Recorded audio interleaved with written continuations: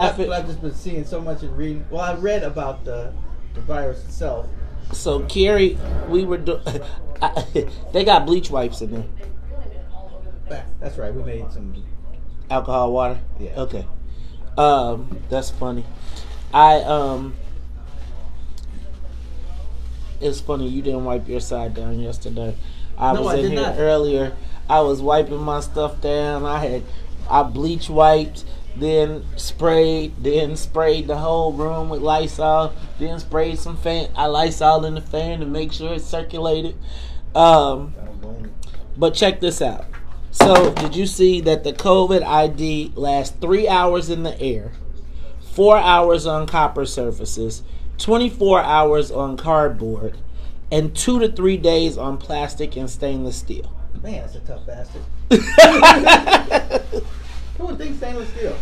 All right, right. I mean, maybe it just so maybe it can live on its own. Well, clearly it can live on its own for 3 days, yeah. And on a place where it's not porous. Right. Saturday night, Sunday night,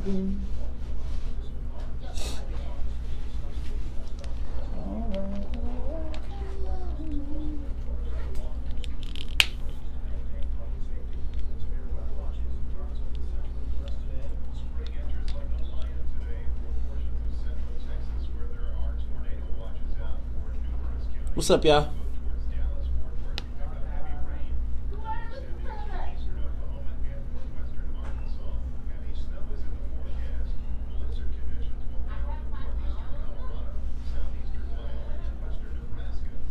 And I don't wanna bore you with it. Look, Todd done, now he done got with the program.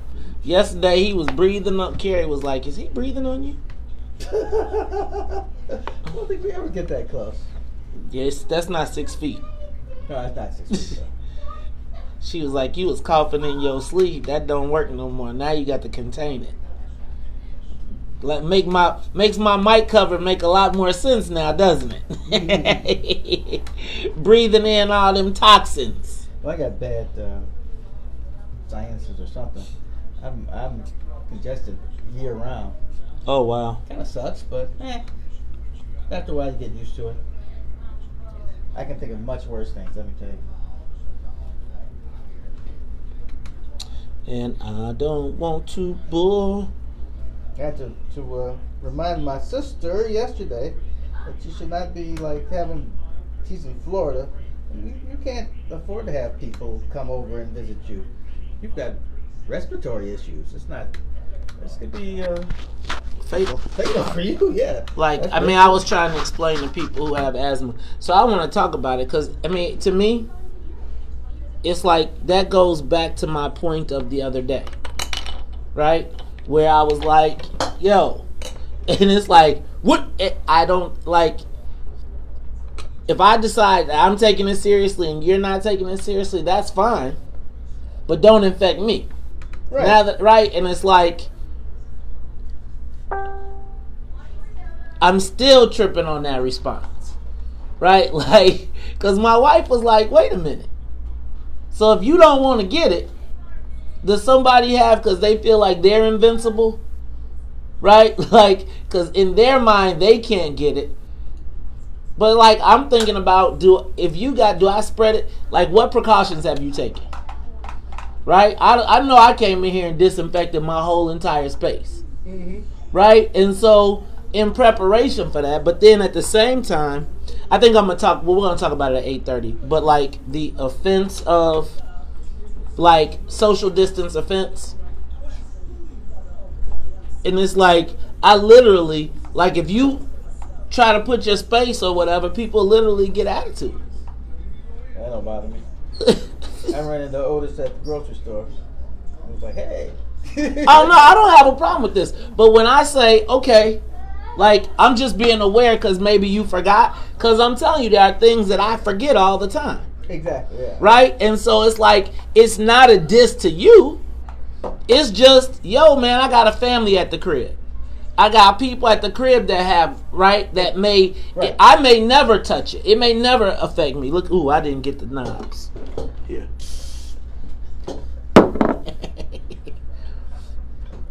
Yeah, I think that's going to be a good conversation. And I saw madness at the grocery store yesterday. Worked yesterday, now it's broken. What? The knob? Input. Strange world. No, it just needs to be tightened up. It's like, well, Download the weekend. Then it worked after the weekend. that's because it's got a short. What needs to happen is somebody needs to get under this table. Yeah. Can I get a rundown? Oh, thank you. You're the best.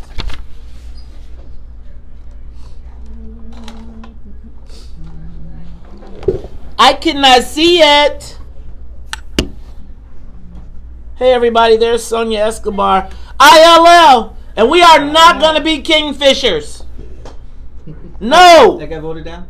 No. But it's like, ain't nobody calling us the damn kingfishers. You want to talk about a rebel? You want to talk about... Even the that's some shit millennials would say.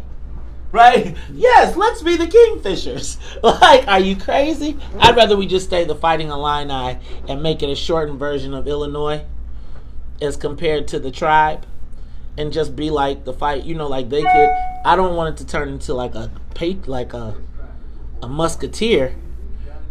But you know what I'm saying? Like, I feel like they could do something with Illinois and make it. I would, yeah, you would think. Like, not the chief.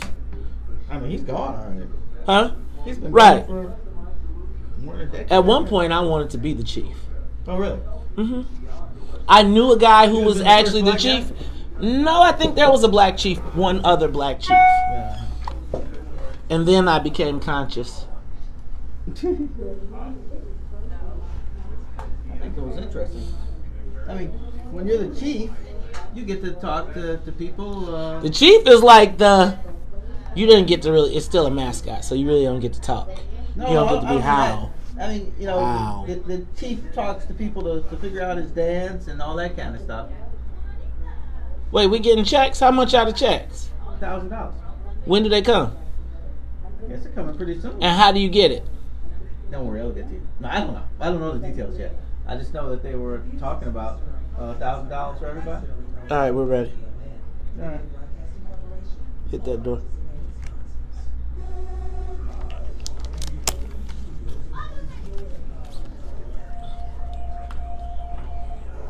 You're listening to The Morning Show.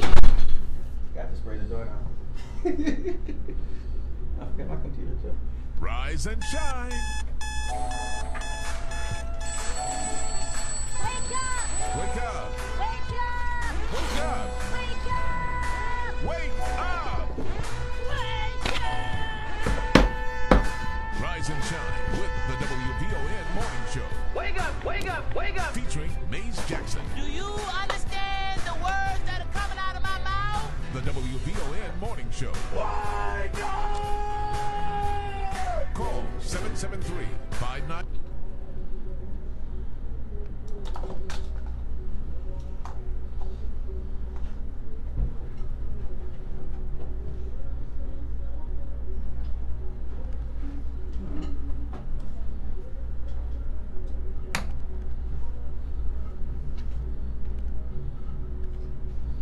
Whoa!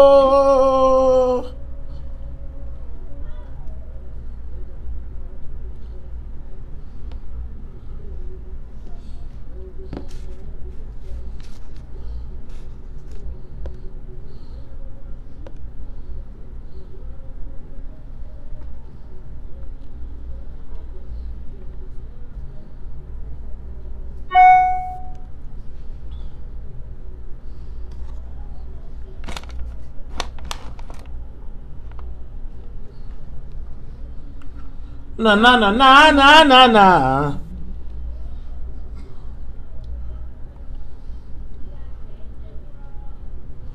Wake up, Chicago! Wake up, world! This is the WVON Morning Show. I'm your host, Maze Jackson. Got my co-host, Todd Stroger. Todd, how you feeling this morning? Oh man, I'm feeling great. So I think there were fewer people on the road than the earlier. Oh yeah, there was a lot fewer people on the road. Yesterday I was driving at about 5 o'clock, and it was like, wait, is this rush hour? This is like rush minute. It was like I was like, shoo! I was like, let me go back around just to make sure I could do. You know, it's like when you were at Great America and you go like on senior day, and they had rented out the whole park, and so you could get like on the tidal wave. And then by the time you got off, walked all the way back around, you could get back on the line again. Oh, yeah. That is exactly how I felt yesterday when I was driving.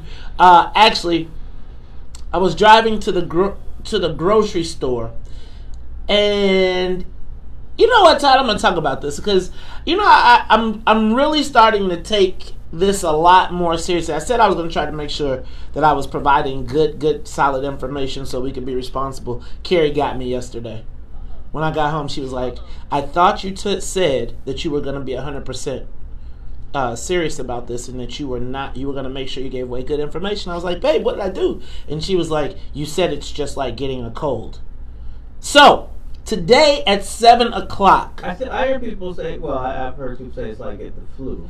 But it's worse and it's more intense and it lives forever and it could affect your life and all those good things. So that's why, you know, like after. You know what? So that's why at 7 o'clock today we are gonna have that. We're gonna do things out of order today because you know I like to do politics at 7 and then 8 o'clock. But we're going to flip it all around today because the coronavirus has got the world all upside down. So we're going to be talking to Dr. Cheryl Whitaker, who will be talking to us about fact versus fiction on coronavirus and make sure that we all get together. But you know what, Todd, I forgot to do? What? I forgot to say what's up to the WVON Morning Show team. So let's do this. Let's say what's up. Let's say what's up to Jennifer Thompson in the newsroom. Jennifer, how you feeling this morning? I'm feeling wonderful, man. As always, God is still in control. There it is. You know that. And gotta say what's up to Miss Sonia Escobar. Sonia, how you feeling this morning? Good morning, guys. The only place You know, this is the second place I want to be with. It's like y'all are my extended family, but you know, Carrie has made our house like the fortress of solitude. Mm-hmm. So she like, when you walk in the door like downstairs, leave it all downstairs. Like, I mean, you know, I was fussing at her the other day because she was spraying the groceries with Lysol. And I was like, are you spraying the groceries with Lysol? Well, I was just like, I could just imagine the taste. And now I just feel like whenever I make the rice, at some point I'm going to taste the Lysol, even if it isn't there. Right? However, after I saw the facts on how this coronavirus lives, I was like, okay, leave everything downstairs. We're going to talk about it because you know what? Well, let's do this. Let's get the Soul plane up to 50,000 feet. And Todd, we got a good show. I'm pretty excited about today's show.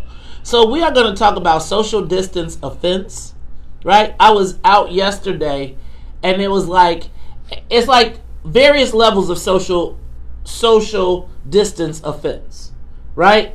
So like yesterday at the grocery store, I was like, people's walking around with masks. There was a time when you might be offended with people walking around with masks. Like, what you trying to say about me? Mm-hmm. It's not really what I'm trying to say about you. It's really what I'm trying to protect from myself. And so how do you cope with social media distancing? Because people do tend to take it offensive, even if you're just trying to protect your health. Shoot. I saw a guy at the grocery store, and he had on what I would say is a hazmat suit. Pretty much. He had the big filters, and he had gloves on. He said, "Hey, stranger!"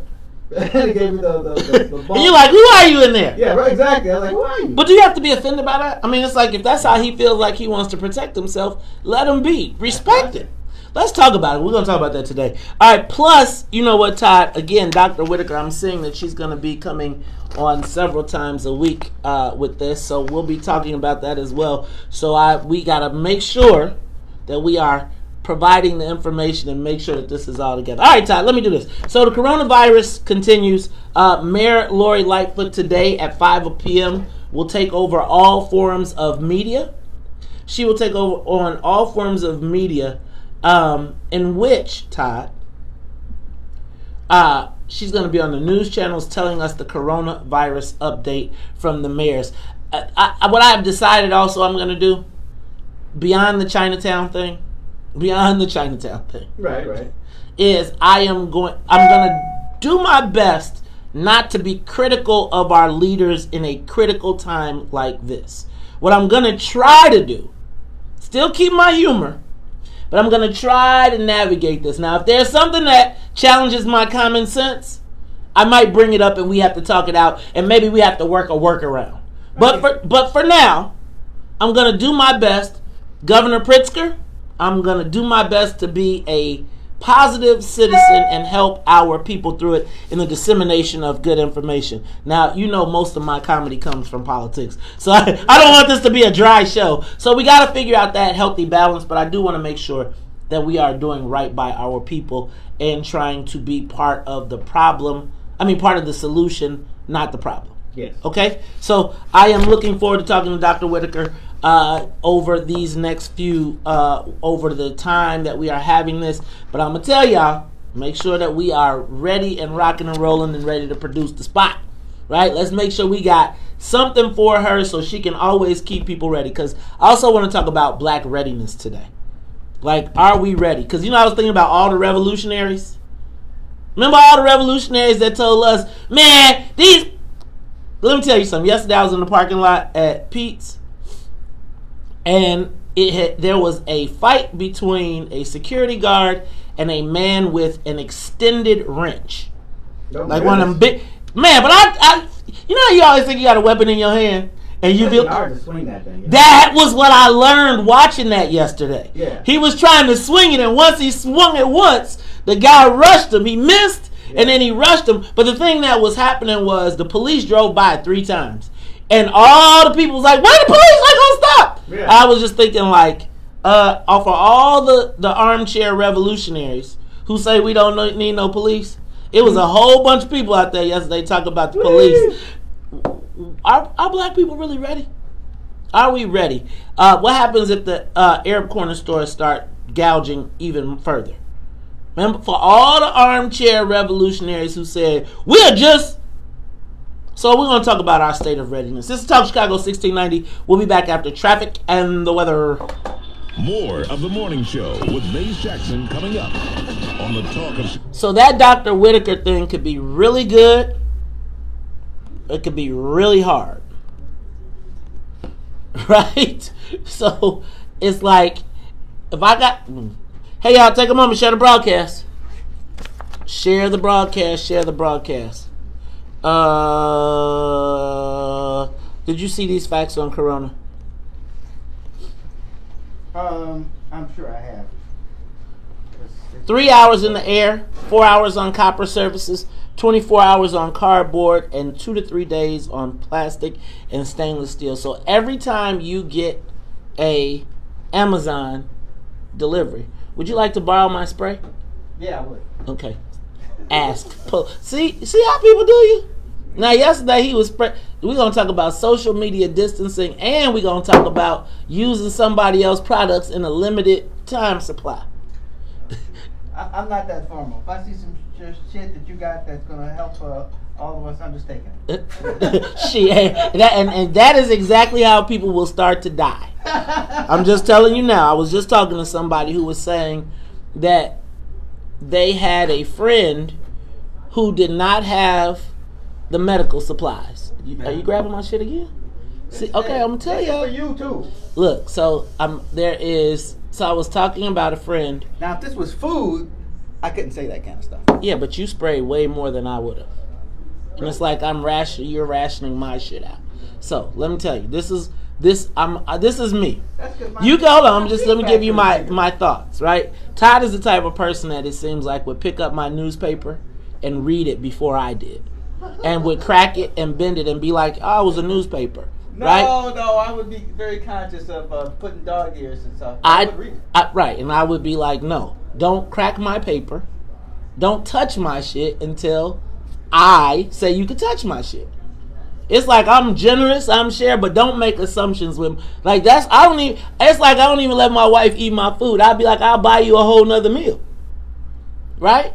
So, but I think that's another one of these social distancing issues. Like when you have what's community property and what's your own property. So, right? I was talking to somebody who said that in a mixed relationship, someone's child came over and realized that their mom didn't have the wipes and the supplies and all of that stuff. And so she just took some and said, I took them to my mom. And it's like, what you mean? You can't really just be taking people's, like, I think in this place, like, I do believe if things got tight, that would be a real issue. That would be a real issue because as supplies become limited, people make the assumption that they don't know your plan for yours or your ration plan, and they just assume that they gonna take it, right? So I think of it like trackpad for iPad. What? I don't know what trackpad is.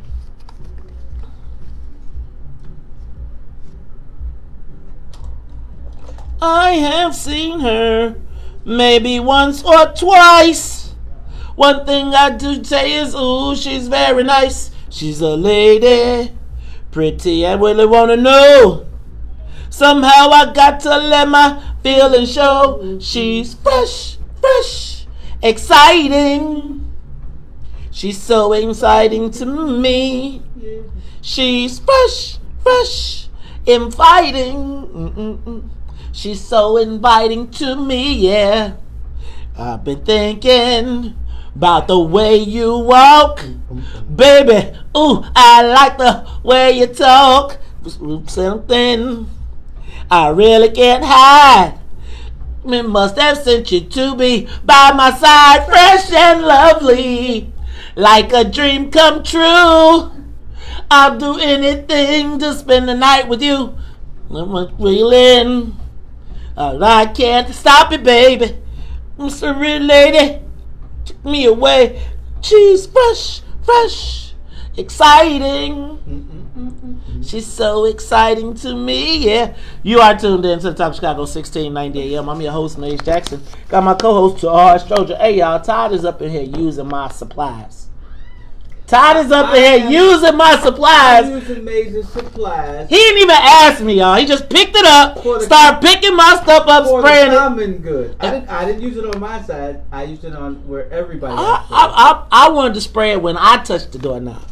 You know, we're going to talk about all of this. We're going to talk about these things. Because you know what I was thinking? I was talking to somebody yesterday, and they were telling me how, like, at hospitals and nursing homes, the employees are stealing the gloves and the supplies. They are talking. A friend of mine was telling me about how, like, in a mixed relationship, the kid came over to somebody's house and took their supplies and took them to their mama house from the girlfriend house. And the mama was like, the girlfriend was like, hold on. I ain't be buying nothing for her. Yeah. I'm just, so we're going to talk about all of these socially awkward moments that are going to be created by coronavirus as well. Because I'm telling you, Todd just came over here. Now the next thing, I'm going to tell you the other thing I've been noticing. These mini sanitizer bottles, they're turning into lighters. You ever had a lighter at a party and it like, once you put your lighter down, it's gone? If you set your hand sanitizer down, people are taking it. It's all of these little things. That's just thievery. But I think if you took it without permission, it's thievery, period. Like, it don't care. Like, you decided what was best for us with my product. You said when I came in, would you like to use my Lysol? No, I sprayed you. I didn't say did you want to use it. I sprayed you, and I sprayed the whole office, and I sprayed my Lysol to protect me from you. Because we're in these clothes. But I'm going to tell y'all, I can't wait to talk about this. This is going to be so fun. All right, let's go to, so how about this, though? I'm loving, shout out to Mayor Lori Lightfoot, who has suspended tickets, fines, and and said no evictions. You know, I think that there's got to be a lot of things that we need to do, and we'll talk about that a little bit more in a little while. Hey, Todd, did you see that Oak Park has issued a shelter in place? I see that. Seems like these mayors are taking things into their own hands. It seems like, I feel like, okay. So do you think like everybody is looking at this as an okay, I do think there's some politics here.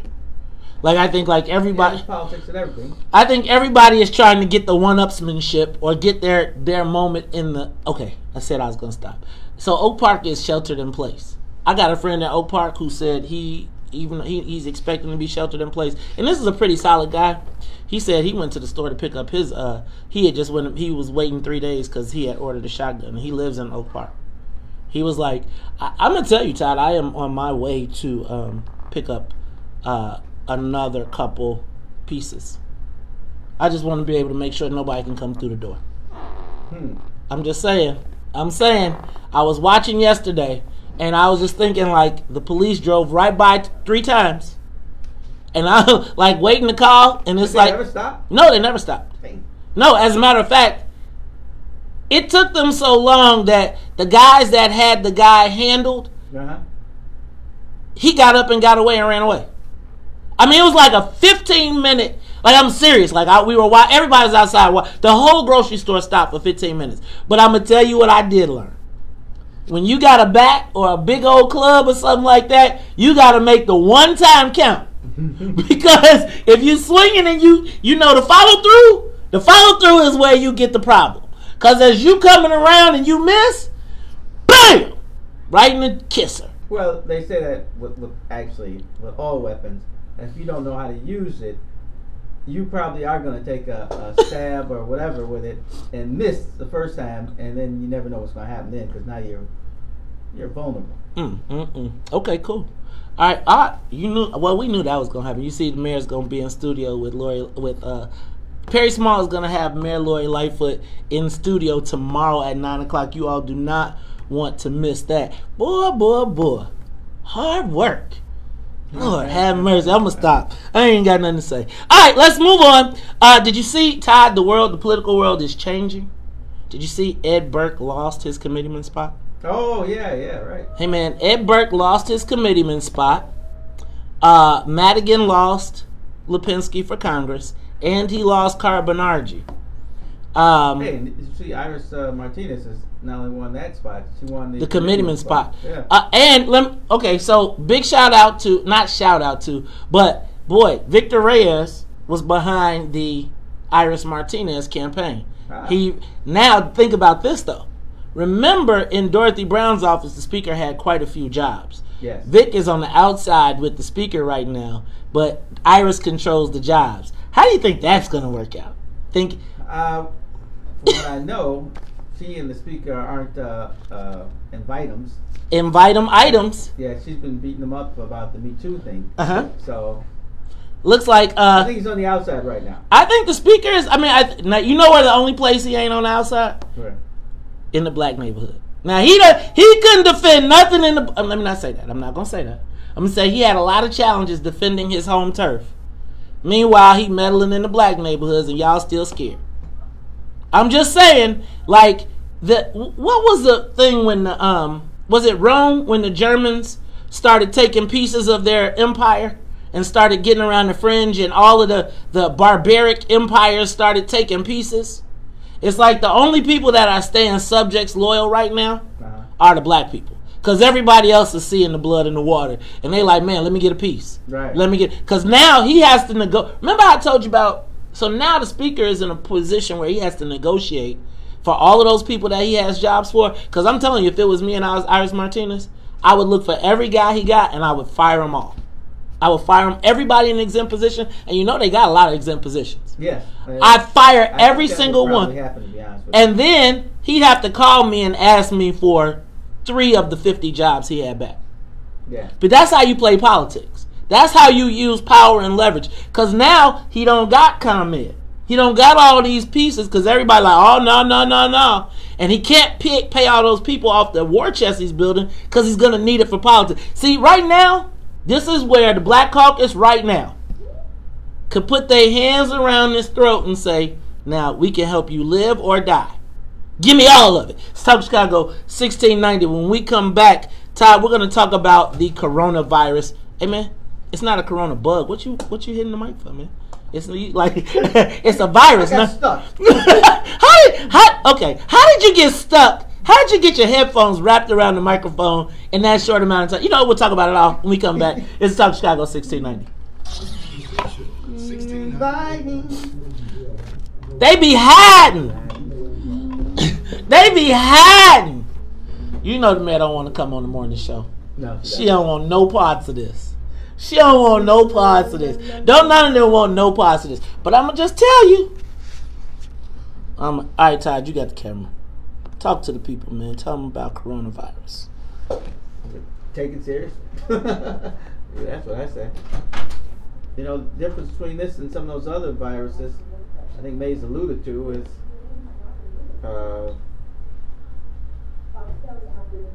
from what I read, and maybe I need to read this more. This thing can actually damage, put some real damage on you that is long lasting on your lungs.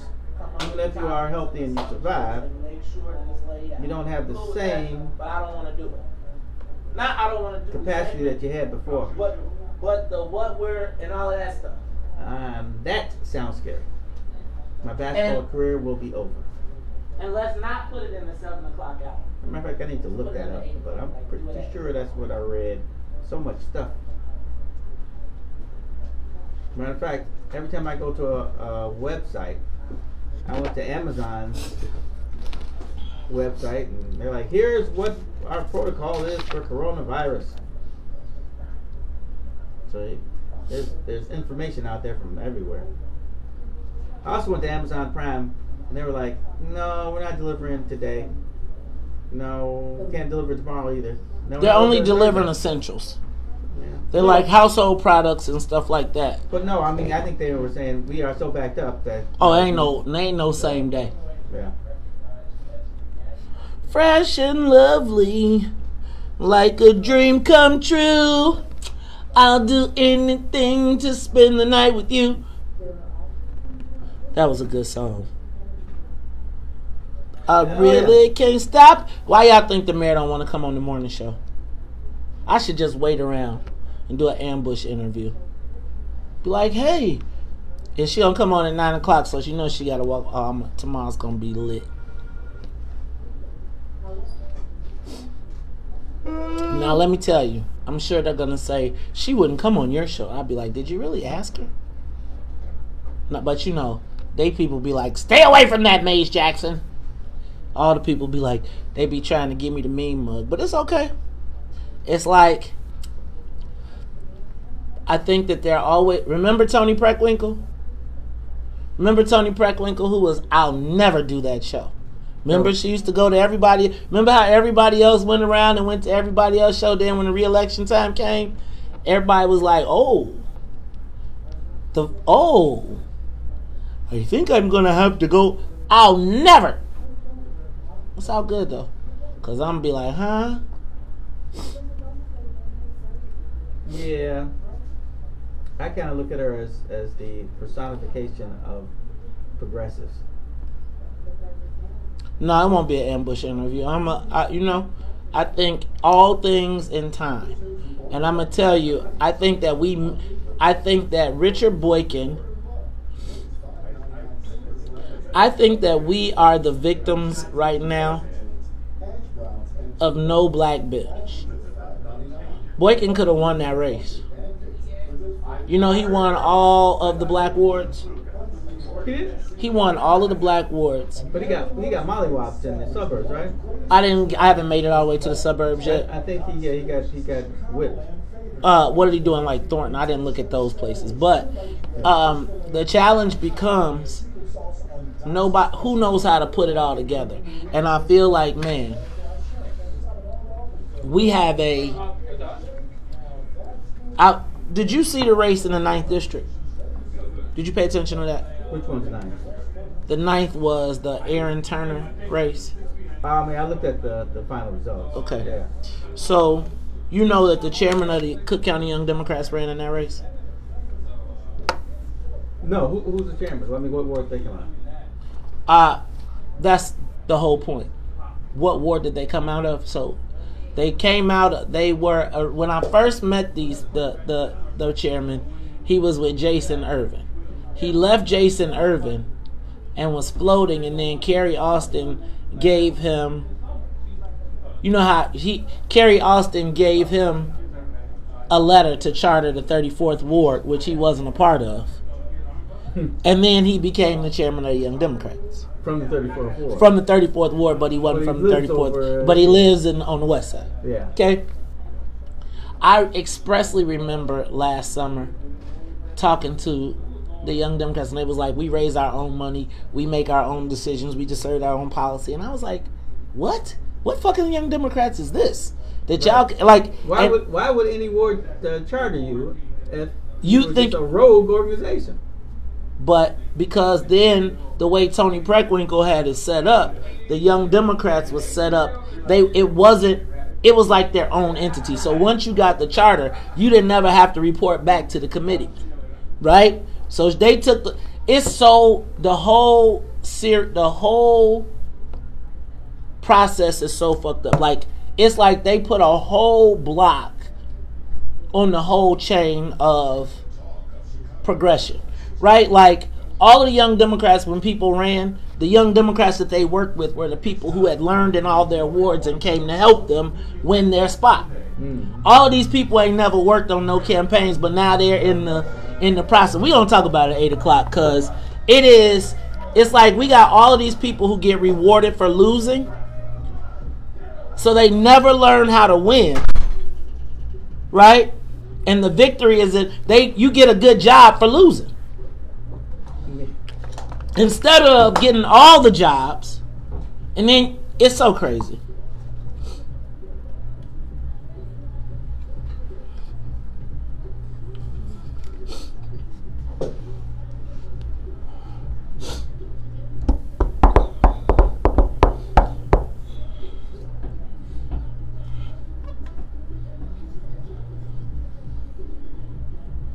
You are tuned into the Talk Chicago 1690 AM. I'm your host, Maze Jackson. Got my co-host, Todd Stroger. Hey, Todd. I want to commend Mayor Lori Lightfoot on the actions that she has taken.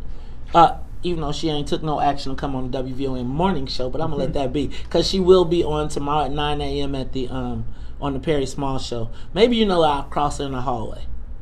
They probably gonna be like, they're gonna hold her out in the lobby until I get out of here. But I was just thinking, like, to myself, they've been had social distancing rules when it comes to the morning show. Yeah, that's right. So can somebody, okay, before I talk smack, somebody's got to ask her, does she regret recruiting people to Chinatown? So I just need somebody to ask that question tomorrow. Somebody just ask, do you regret, were you wrong in telling us to come to Chinatown? Huh? She sent you went to Chinatown. Oh, I remember that. You was eating Feng Chao Ku or whatever it's called. Okay. So, y'all, they going to probably hustle us up out the studio. Look, they going to put the security guards on me and stuff. The federal marshals. I'm going to be like, I don't mess with the feds no way. Speaking of the feds, hey, man. Todd, let me ask a question. Do you take the phone call of somebody that you know is under federal investigation? No. Yes. Yeah, because I'm not talking about nothing. Yeah, I be feeling like mugs be trying to hook you. Because well, no, they are. Right. An awful lot.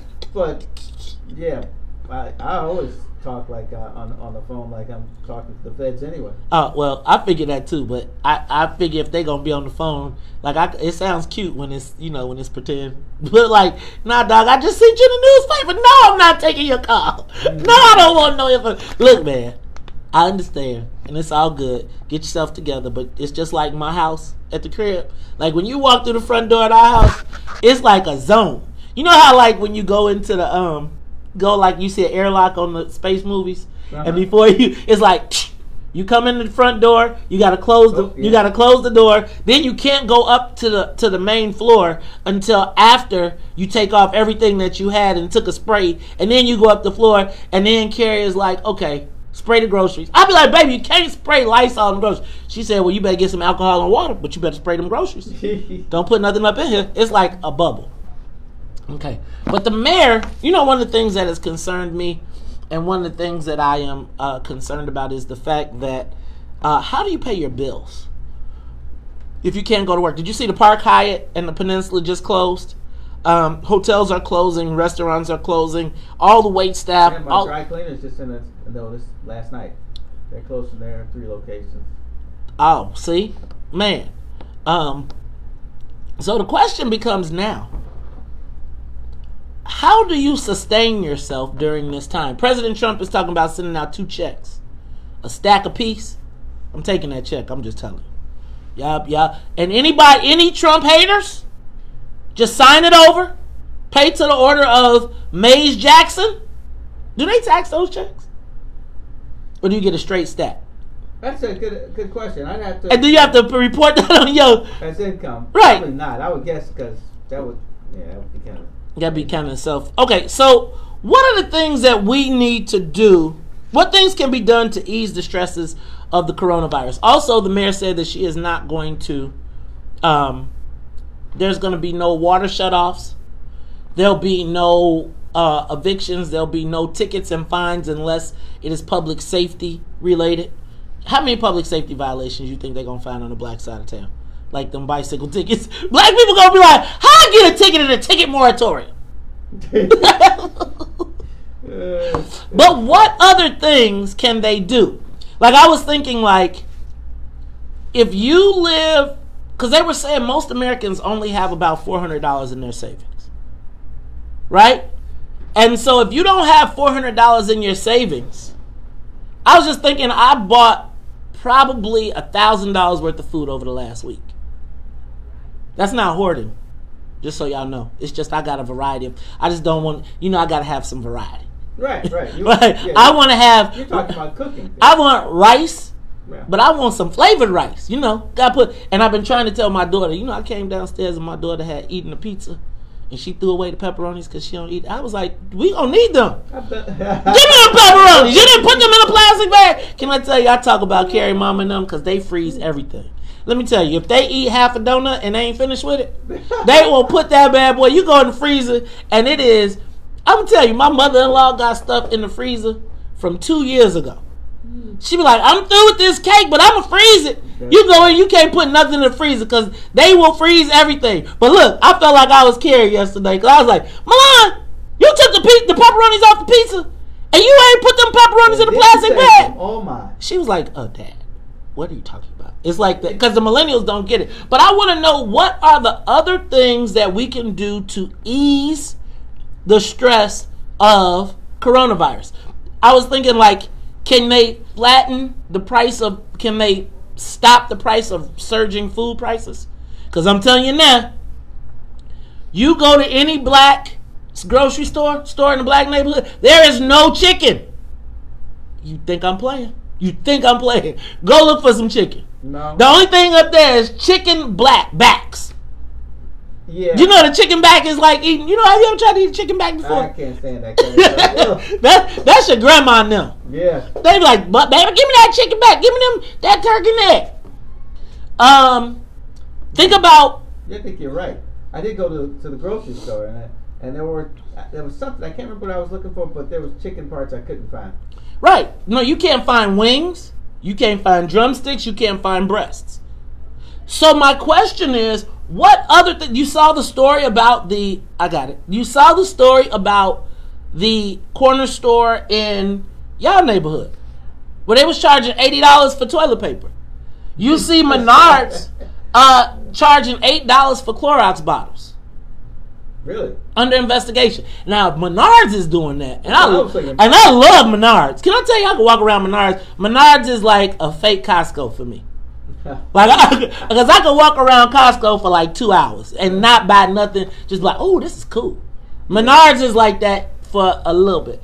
Todd, what other things can be done? Give us a call, 312-374-8130. What are the challenges that you're facing during the coronavirus? And what can you do? What can the government, or shoot, I feel like a democratic socialist. But what can be done by the government to help alleviate that? So I think, like, could they freeze mortgage payments? Like, is there a way to stimulate the banks to freeze mortgage payments so your credit? Because think about how many people's credit, even if this thing lasts 3 months, or if it was to last 3 months, Man, that's a long and you come out and your credit is jacked, you didn't get kicked out of your house, but your credit is jacked. Yeah. And so it sets you back, and now you can't buy a house. That goes right into golf season. See, But golf season, you can go out by yourself. You don't have to be around people. So. Well, at least we got that. Thank God we saved golf. So Todd, and WVON listeners, what things could be done to help? What can be done to relieve the stress associated with coronavirus? Some of the things I thought were small business assistance. So I think about all of the small businesses that are gonna send people home. I was talking to another friend yesterday who was telling me about a catering company that is good. Think about some of these, like the sports teams and the multi-billion-dollar people have the ability to pay their. Remember like the NBA. I mean, the Major League Baseball is every team is putting in $1 million to pay the staff, and then players are chipping in. They got hundreds of millions of dollars. Can I tell you, as a small business owner, I'm worried about will my clients pay their invoices. Right. And if my clients don't pay their invoices, then I'm screwed. Right? Because they don't have the ability. So. And I'm a small business owner. But where do I get relief? Right? And the people that work for me are looking at me like, what's going to happen? And I'm saying, I mean, I'm not. It also. It's a domino effect. It is a domino effect. So, what are some of the things that the government can do to make sure, and that we can do collectively, to make sure that we don't all crumble during this coronavirus shutdown? Because I'm gonna tell you that, Todd, I really do feel like if you already see Oak Park is saying shelter in place, the mayor is taking over all the TV stations. You know it's something going down if she coming to WVON. You're right. You know something is up. She coming in person. You know something is up. Hey, y'all, it's Talk Chicago 1690. We'll be back. Keith, when we come back, I'll take your calls. Talk Chicago 1690. She's coming here. They had a meeting on Monday, and I invited her to run PSAs, and I said we'd happily give her an inventory. And then, so she's coming here to record a PSA, and then she's going to come on Perry Small Show. She might be in our way when we want to do our promo. You don't do a promo on Fridays. Oh, that's right. It's all a setup. All a conspiracy. You gotta get up. We all right. Y'all get out of here. Y'all hurry up. So I tried to get her in early. The only slot in her calendar she can provide us with was 9 to 9:45 to do it all. Record the PSA, come on Perry Small, and go on WRLL too. Oh. So you're gonna hable español? They'll do it in bilingual. Half and half. I was thinking, do we have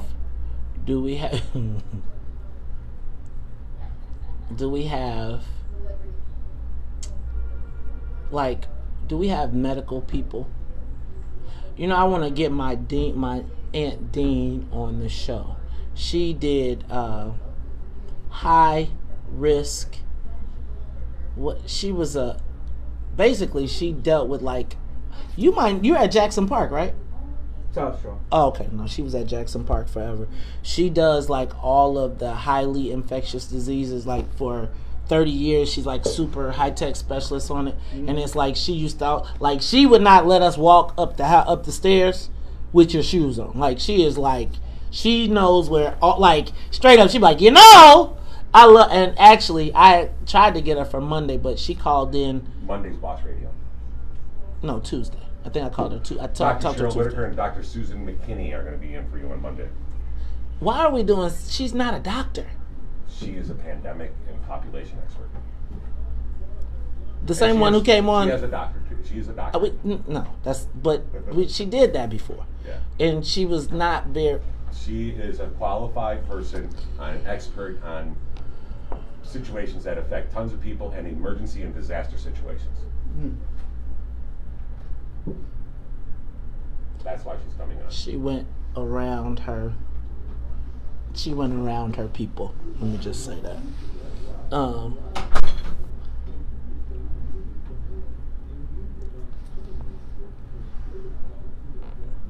I always think the people that you who brought you to the dance. You stick with the people who brought you to the dance. You don't look for the next person who you think can. Well, there's two types of people. There's the people who stick with the people who came with them, who brought them to the table, and then there's the people that climb, right? Right. There's the people that say, here's my chance to, like, you know, we're going to talk about that at 8 o'clock too, because I think that there is such a desire to build white, to get success in the white world and be an employee when you could run your own shit on the black side. Yeah, but you know, running a business is harder than being an employee. And that's not for my guest. That's not my guest Monday. Wait, No. that's not my guest. That's not my guest. That's not my guest. She's coming on Monday, right? You said my guest. No, I'm not gonna be on Monday. That's what I told you. They're pulling in on Monday.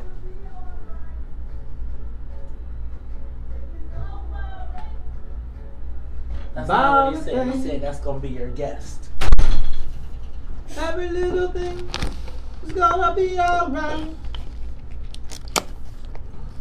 This morning, smiled at the rising sun. Sweet little birds beside my doorstep, singing sweet songs, melodies pure and true. This is my message to you. Singing, don't worry about a thing. Every little thing is gonna be alright. Singing, don't worry about a thing. Don't worry about that thing, no, every little thing. It'll be alright. Rise up this morning, smiled at the rising sun. Sweet little birds beside my doorstep, singing sweet songs of melodies pure and true. Singing, this is my message to you. You are tuned in to the Talk of Chicago, 1690 AM. I'm your host, Maze Jackson. Got my co-host, Todd Stroger. Todd, don't worry about a thing, because we're going to be all right.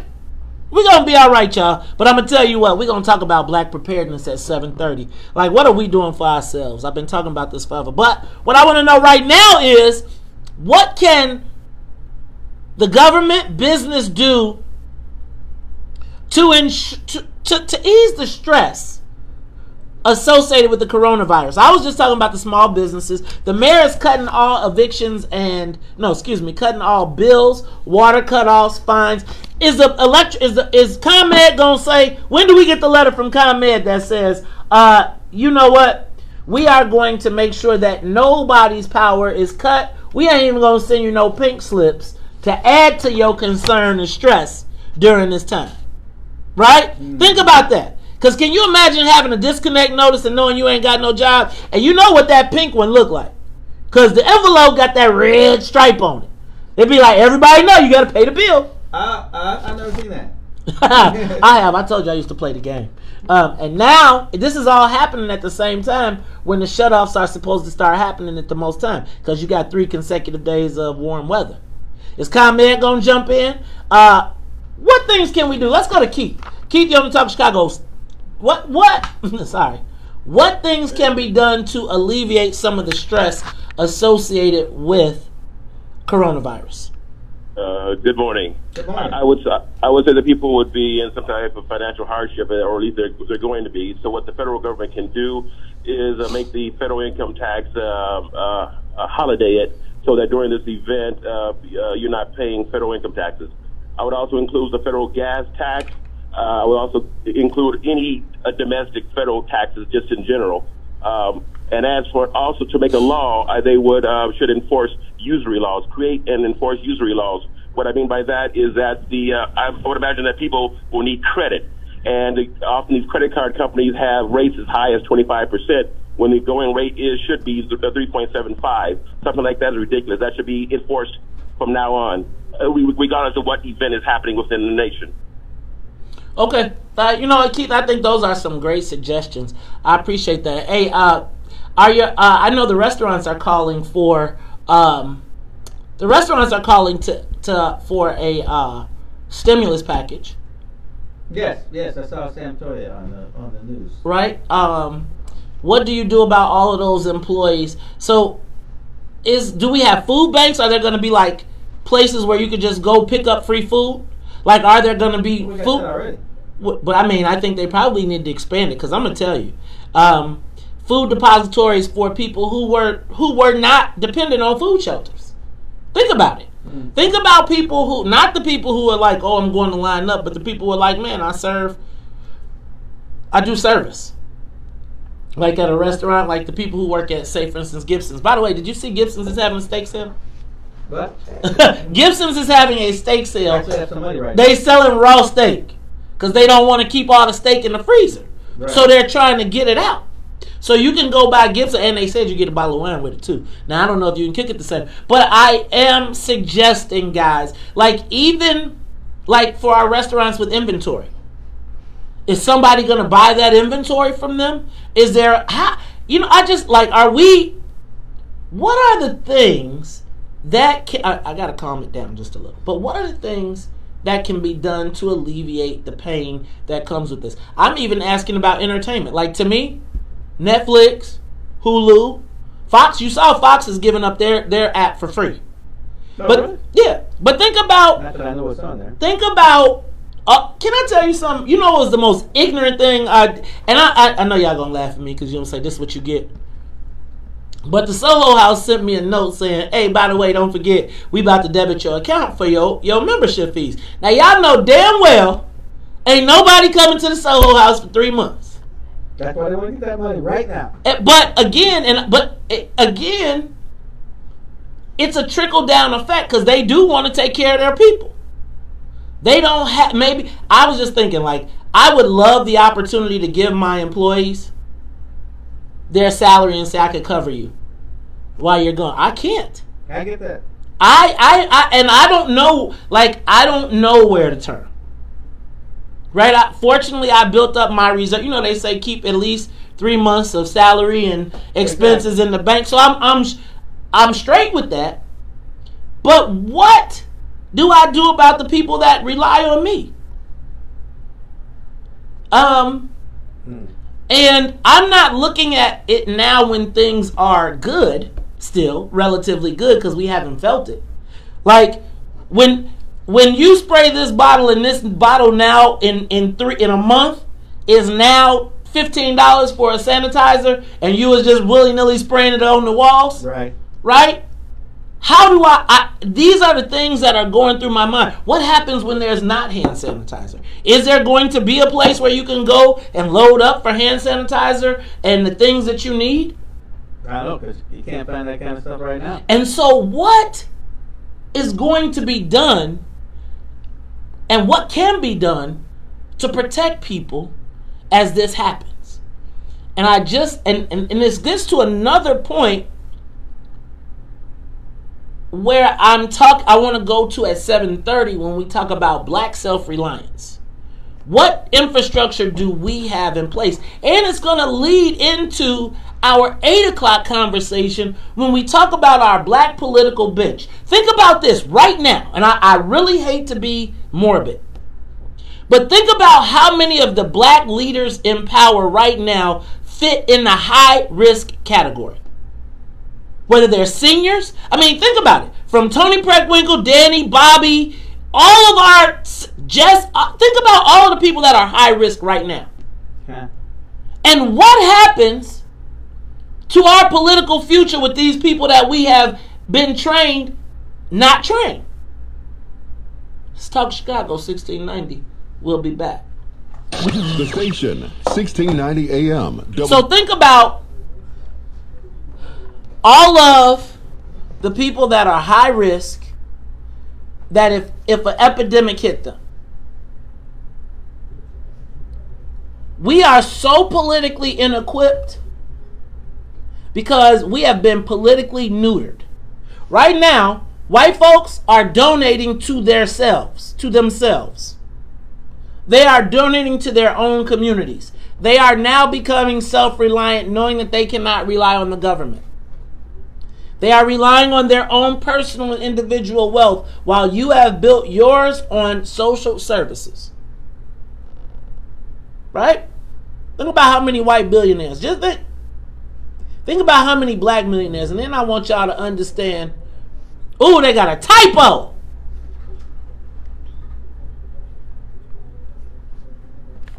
No, seriously. So right now, our political fate, establishment-wise, is in the hands of people who couldn't fight their way out of a paper bag. Seriously. When you see the fact, I did that whole post on fundraiser that can't fundraise. Yeah. That was real as hell. Like the political consultants that we got, you are not a political consultant because JB paid you $20,000 a month. He paid you $20,000 a month, so well paid, so that he could answer the question, what's in it for the black people? They paid you to get the fuck out the way.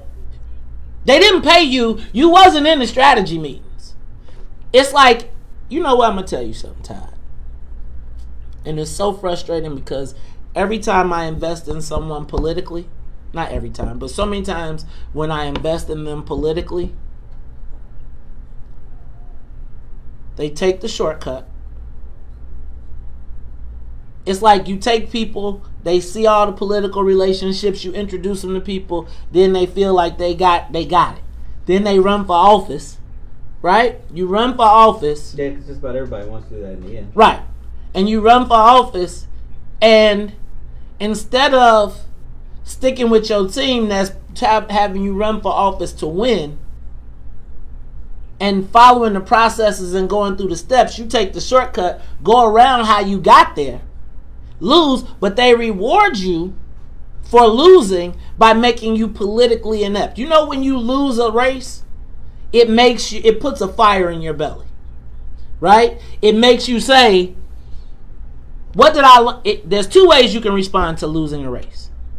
You can say, I wanted it, and now I'm going to go back because I can calculate my mistakes and I'm going to go after it. Or what they do is, if they see you got potential, you know what they say?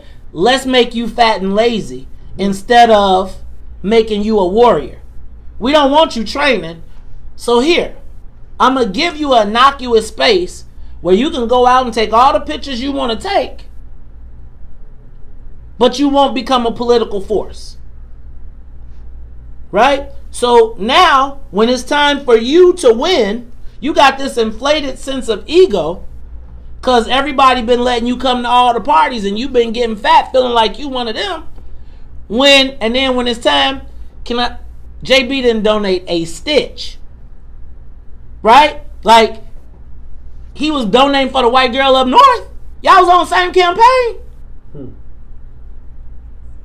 But we feel like when we get the association with the white folks is better than working our way up and building our own shit.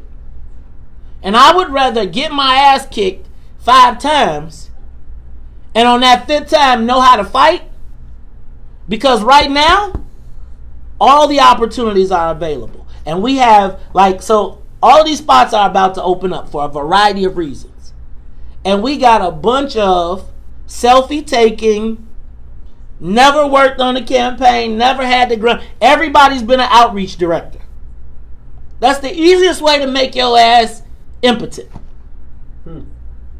If you take the outreach job, it's impotency. You take field because you go out and you put the grassroots relationships down. It's like you got people talking shit who ain't never won a campaign. You cannot talk shit in Illinois if you won a campaign with J.B. Pritzker. You can't. That's not credibility. It's not. And it's funny to me to see all of the black strategists who ain't never been to a fundraising meeting. And if you ain't in a fundraising meeting, you ain't part of the strategy. Just so you know, you are a tool of the strategy. We got policy directors who ain't got no real life experience. How your policy?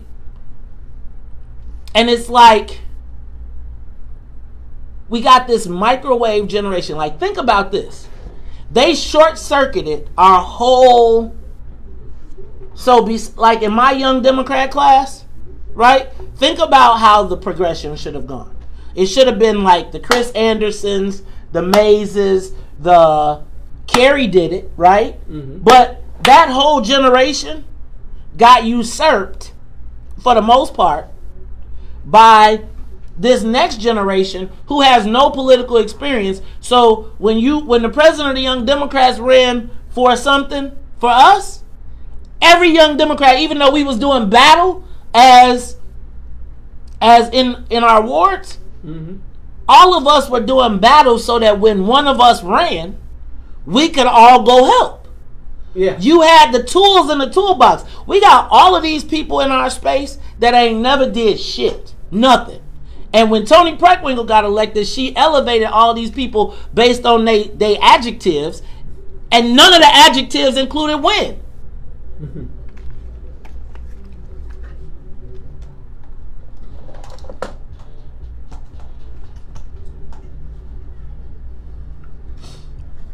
Mm-hmm.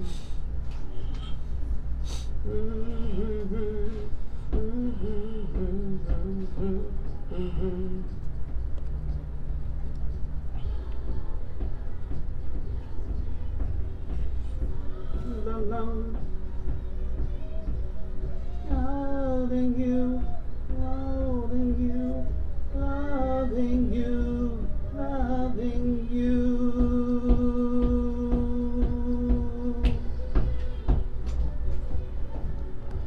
It's tragedy. Come to the side. Going away. Oh, tragedy. It's tragedy.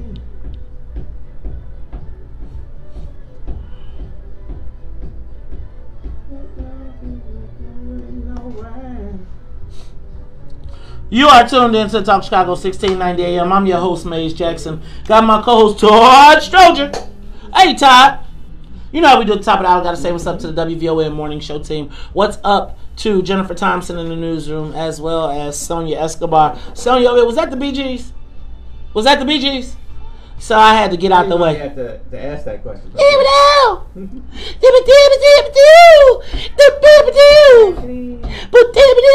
I could tell. That's why I knew. That's why it was my first guess. Yeah. No way you're gonna get that wrong. But it is the WVON Morning Show. I'm your host, Maze Jackson. Ty. It's the anniversary today of the Western Texas team winning the championship with 5 black stars. Western? NCAA. Western or Western? Western. Oh, Western. Oh, Glory Road. Can I tell you what? The big guy in that was from Bolingbrook in the movie. Oh, really? He played the big guy. His name is Shin Kerr. His brother was our star quarterback. He played the big man. I can't remember his name, but he was in that movie. And Glory Road. You know what I used to talk about the Glory Road team? Was when my son played at Saint at Christ the King. Uh-huh. And we were the only integrated team in the Catholic League Southwest. Really? So, for the most part. Like, there would be one guy, and you knew who he was. But, whenever we went into the gyms, because we had an integrated team, I used to call us the Glory Road team. Because they would be in there like, right? I was like, is this Christian? You mean St. Barnabas still isn't? Oh my God, St. Barnabas was like, hold on. Look, oh my God, I remember, I was like, who's the guy in the crew cut coaching over there? It turned out to be the alderman. I was like, he had one of them, he had one of those haircuts that, like when the police stop you, if that cop get out the car with that haircut, you know what time it is. Yeah. All right, speaking of knowing what time it is, we got to make sure here at WVON that our listening audience really knows what time it is when it comes to this coronavirus. Y'all, I traffic in rumor and innuendo, but I really want to make sure that we do a good job in providing information to the black community surrounding this, because we need information that we can trust. You know, yesterday my wife scolded me, and I'm gonna take it, because she said, you know, Maze, yesterday when you were on the show, I know you like to tell jokes, but this stuff is really serious. And she's like, you got a big listening audience, and when they listen, they trust what you say. And so what I wanted to do today was get past Maze's entertainment and really get down to the soup and nuts of this whole coronavirus. Really trying to help us distinguish the difference between fact and fiction, things that we should know, things we can do to help ourselves and prevent ourselves. And so when I look for a trusted medical resource, you know, I got to go to Chicago's first family of medicine, right? I'm going to go ahead, Black Chicago's first family of medicine. You got Dr. Eric Whitaker. I'm going to tell you what. Dr. Eric Whitaker, he'll be like, Maze, you got this wrong. I'll be sitting here doing my show, and then the next thing I get a text. But then there is also the lovely Dr. Cheryl Whitaker, who you all know her formerly from Next Level Health, always on the front lines of trying to make sure that our community has the best health care. She's going to be joining us regularly over the next few weeks as we combat this virus. But here to talk to us today, fact versus fiction, y'all welcome back Dr. Cheryl Whitaker. Welcome back, Dr. Whitaker. Good morning, guys. How y'all doing this morning? I am trying. I'm doing good. Ty would keep his social distance. He keep breathing on me over here. And then the table is 3.5 feet. There's no way I can get and then he keep talking loud, and I be thinking them droplets are coming across the thing. I'm thinking we got to get a shield or something up here so that I can do. But Dr. Whitaker, you know what? We are laughing, but this is really no laughing matter. It is serious. It is taking place around the world, and I'm gonna just get into my questions because I trust you, and I think our listening, and I know our listening audience can trust you to tell us the truth. First of all, Doc, what is the coronavirus exactly? Because I see it on the back of all of these cans and stuff, and so it seems like it's not as new as we thought it was. But what is it? What is this coronavirus novel, COVID-19? Well, I think, before I tell you what COVID-19 is, I want to go back to your point that you see it on the back of different cans of, disinfectant. Common human coronaviruses have been around for years and years. In fact, it's what you called the common cold. It produces symptoms of the common cold, and there are different types, and they have names like 229E, NL63, 0C43.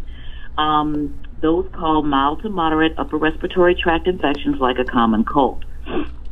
Now, this new one, now called COVID-19, has arisen. It arose out of China. They believe it went. You okay over there, Doc? Yes, I'm sorry. I'm getting a little. I got a cold myself. I think I got one of the coronas, but not COVID-19. Let me tell you, because I'm gonna tell you. Every time somebody at the house coughs, everybody looks up and be like, "Oh, yo." Well, my daughter was in Walgreens the other day. She said she coughed and everybody looked at her. She said she ran out of the store. She's like, "Let me get out of here." But for the common human coronaviruses, you got runny nose, sore throat, headache, fever, cough. But for COVID-19, it's a little bit different. It's new. There's no immunity, and it appears to have more severe symptoms than the common cold that a lot of us already know about. And every year people experience getting a cold, right? Like, not everyone, but many of us do. It's, spread by respiratory droplets, contact, close together, sort of situations. Spread very similarly. But what we know about COVID-19, yes, it's a coronavirus. We have no treatment for it. And importantly, it seems to be even more contagious than any coronavirus we've seen. It is as contagious as measles. Do you guys remember measles? If you looked at someone with measles back in the day, before the vaccines were widely available, you got measles, right? It was super contagious. So coronavirus is very contagious, and then it has more severe impact on the lungs. So when you hear the feds, when you hear governors talking about concerns about running out of ventilators, is that when people come into the hospital, the reason they're in is because they've got a severe lung involvement, and they need an intubator in order to get through it. Many get through it, and then, as we know, 30 to 40% of people, 20, 25%, depending on the age range we're talking about, don't get through it. Wait a minute. Whoa. Back up. So this is what, because you're getting to my questions. So you talked about first of all, how do you get it? And if you get it, will you surely die, as they say in the Bible? So remember, the death rate looks to be about 20%, okay? So 2 out of 10 people who get it will likely die. That's what we've seen across the world. And we're particularly able to see now, to look at China. We're able to look at Korea, South Korea. We're not able to look at North Korea, right? Because they might shoot you over there if you get it. On the spot is what I'm hearing.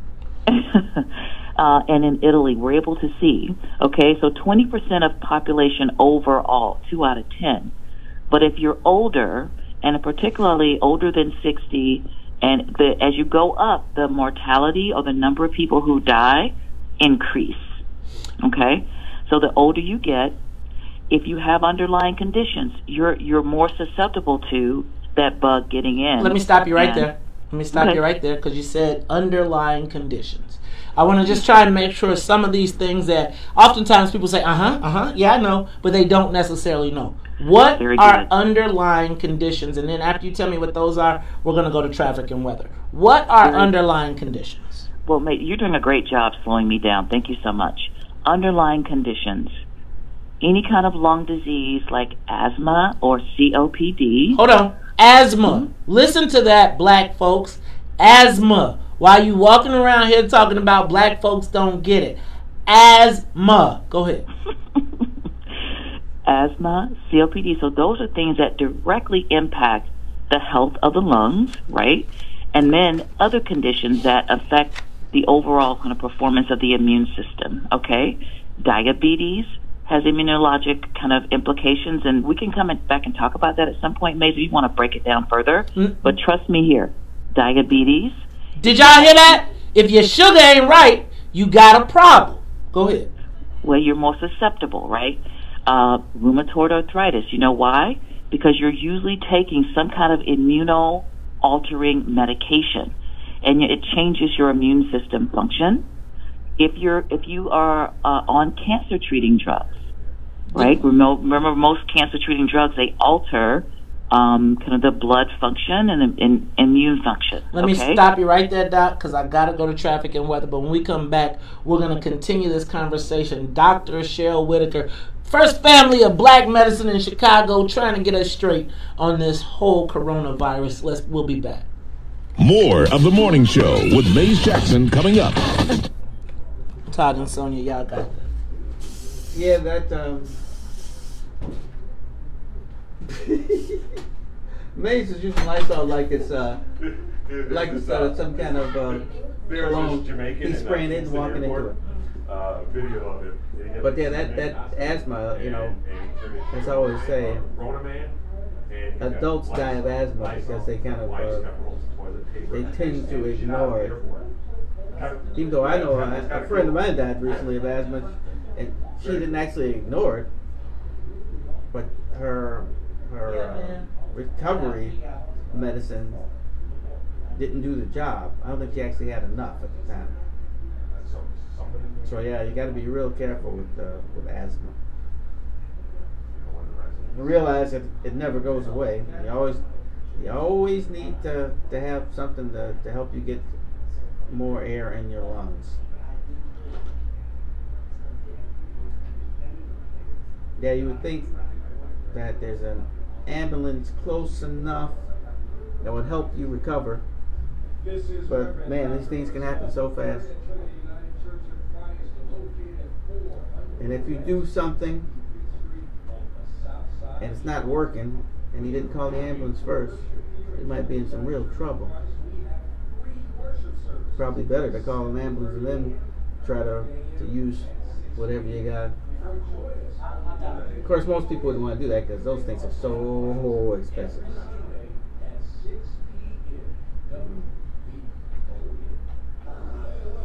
Makes you wonder Now that I'm in the closer to the senior age, I don't have any underlying issues. I don't think. No sugar. No asthma. I do have a question for the doctor. That can this have that after you get over it, does it have any lasting effect on your respiratory system? Yeah, that's the exact question I want to ask. Gotta remember that.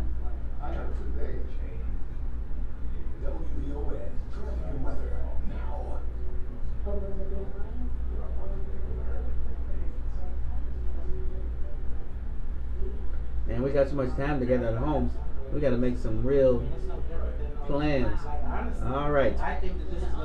On Friday, we all are going to handle this room. This will be your job. This will be your job. This will be your job. Yep.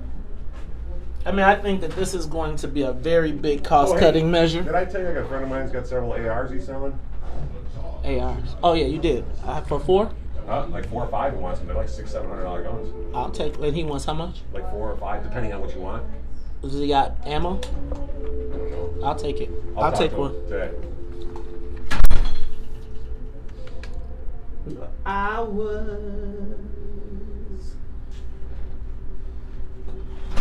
Maze, we're having like zombie apocalypse conversations. What? We're having like zombie apocalypse conversations.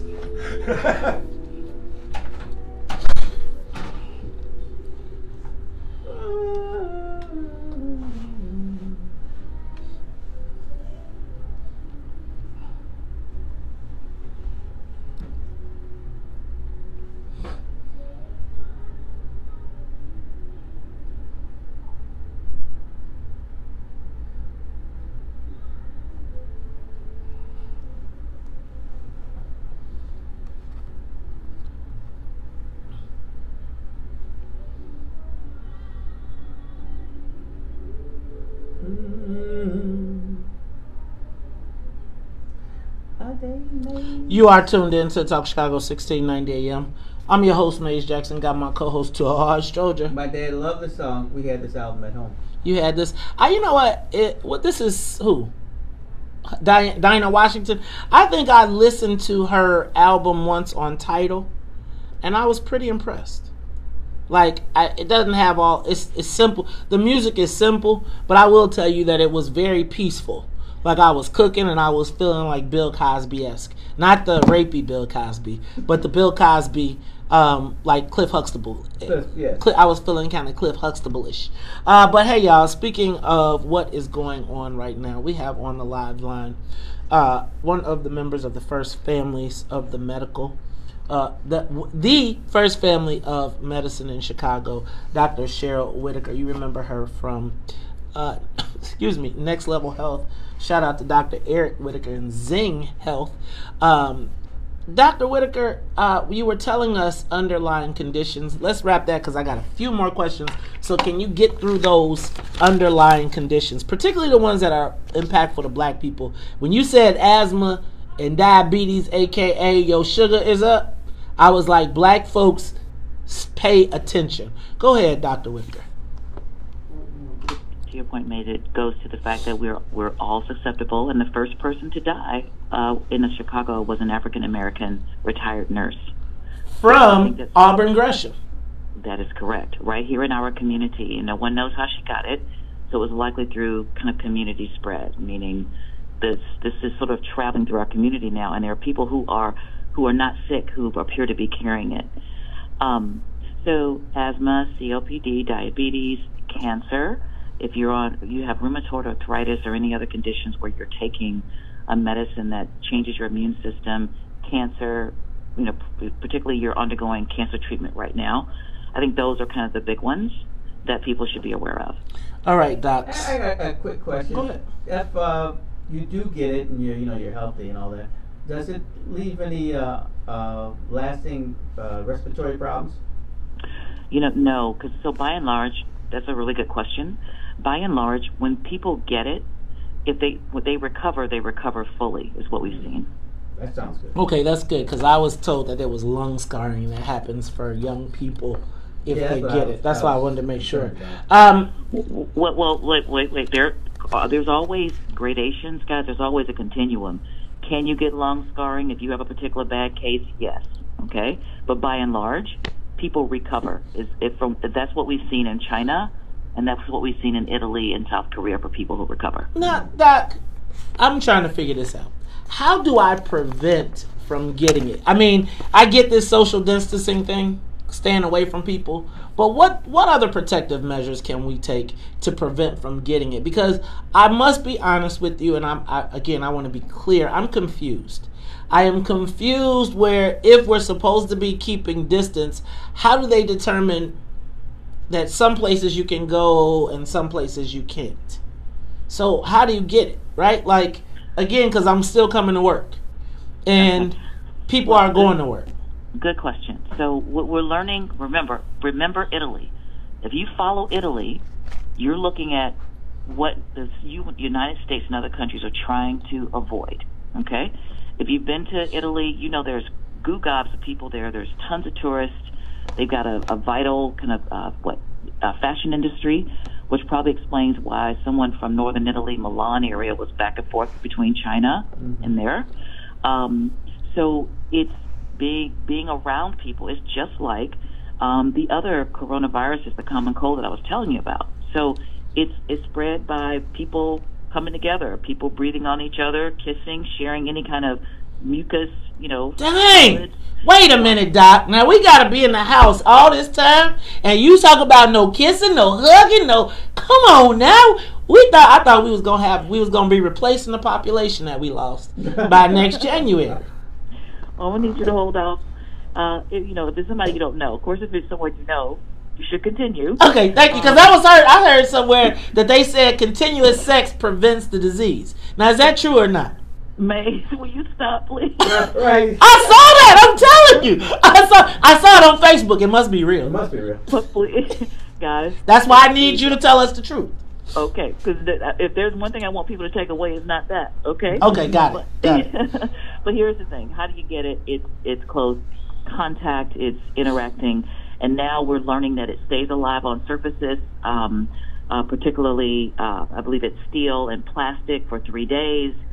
So you want to wipe down surfaces in your house as you kind of move around your own home. So that's the key. It's person-to-person transmission. And now we find that it lives on surfaces. So respiratory droplets are in the air about 30 minutes. So, you can walk into some of those if you're around somebody who's coughed or sneezed.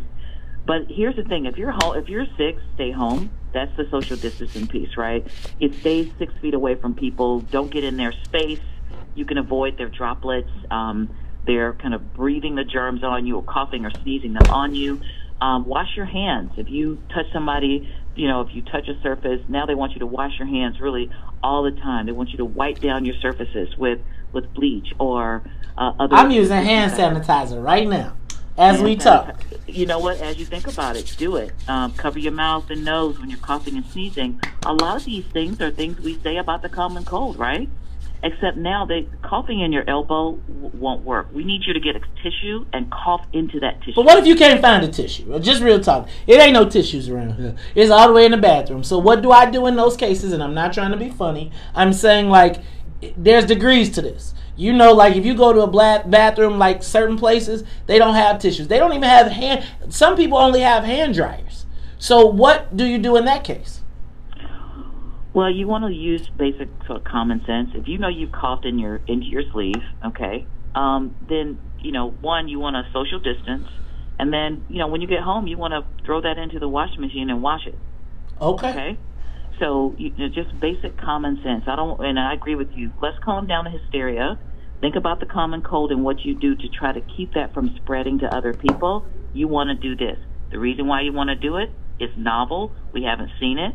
It's more lethal than a common cold. It can grab onto that lung tissue, cause pneumonias that cause people to die. It's more lethal to older people. So while you may be young and you get it, you may then spread it to people that you care about who are older. But please remember, when you look at the stats of all over the world, half the people who are on ventilators are younger than 60. So if you're in the 20 to 60 range, yes, you can still be impacted. So we want younger people also to remember that they can also get sick. They don't get sick as much, but they can still get sick, Maze. So common sense, let's not get hysterical. Wash your hands, wipe down surfaces, don't touch your nose and mouth, avoid close contact with people that you know are sick. And in this case, we're asking you slow down the spread and transmission by staying 6 feet away from everyone. That's why they shut down the bars. Well, and they tried to. I guess they can shut down the beaches in Florida. People forget that, right? but you got, God knows how much is spreading across Florida now because all those people were in such close proximity to others. We'll see over the next few days, right? Gotta stop you. Chicago, let's do what the mayor's asking us to do, the governor's asking us to do. We don't want to be Italy. There it is. Hey, y'all, that is the first. You know what? She is the surgeon. I'm declaring her the Black Surgeon General of Illinois. That is Dr. Cheryl Whitaker, our first family of medicine right here. We'll talk about, when we come back, we're going to be talking about black readiness. Are we really ready, Todd? And she'll be back. Oh, she'll be doing Boss Radio on Monday. She'll be sitting in with Dr. Suzette McKinney as well. Mm-hmm. They'll be here on Monday. All right, y'all. We'll talk to you when we come back. It's Talk Chicago 1690. Live from the WVON newsroom, here's our news now.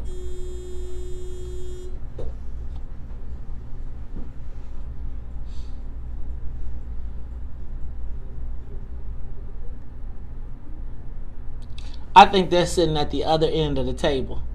That's funny. No. Like their keys? We should have put them sat there and there, and we could have got the 6 feet. Like if you broadcast it from over there, you could get the 6. You can actually just spin that around, and you can sit there, and he can sit here. Totally across. Friend of mine owns a pizza place, and they're still open.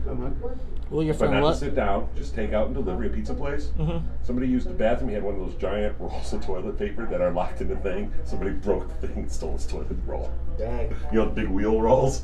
Yeah. First of all, my bathroom would be locked.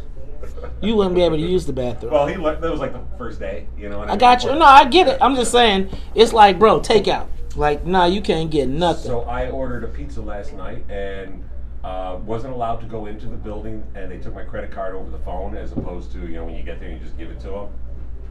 Yeah, how do you get the pizza? You call them when you get there, and then they bring it out to you. Oh, they bring it out to your car? Yep. Oh. Yeah, I mean, Dunkin' Donuts, they don't touch your coffee. They'll hand it to you. Uh-huh. I'm just worried. I don't want, I'm going to tell you what. If I wake up and Dunkin' Donuts is closed, I'm serious. I'm really going to be that's really going to shake the apocalypse has happened. I'm going to tell you, it's going to shake me. It really is. Because that's the one that throw you over the top, huh? Well, I'm saying the NCAA's made me think it was real. Oh yeah, yeah. The cancelization of the NCAA. See, I almost feel like right now, because everybody is going to be hit by this, that there needs to be I don't know how you do it. But I feel like nobody's really going to make money except for the companies. I almost feel like the government, I know this. Okay, Salim, here you go. You're going to get to hit me. But I almost feel like the government should make sure that the prices don't surge, right? They should offset. I know people are like, we shouldn't do a bailout for the businesses, right? And they're trying to compare this to student loans. But I think this is way different than student loans. Yeah. I think that the government should steady supplies, right? I think they should have a list of requirements that you should have in your house over the course of time. It should all be standardized. I do think that they should create warehouses of distribution for people who need it, right?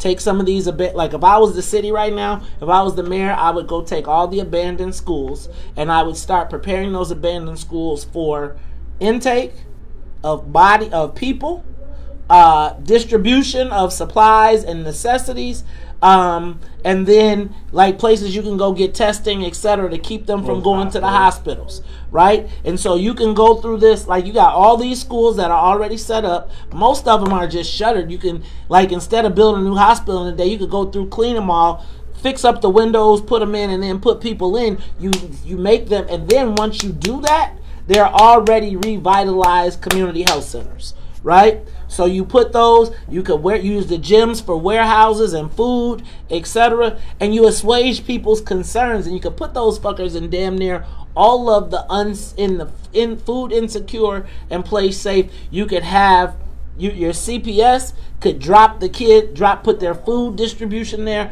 all that, and you could bring those things back during this time. You could have people working to fix them under safe, do the hazmat stuff, etc. But what happens, how do you use this crisis to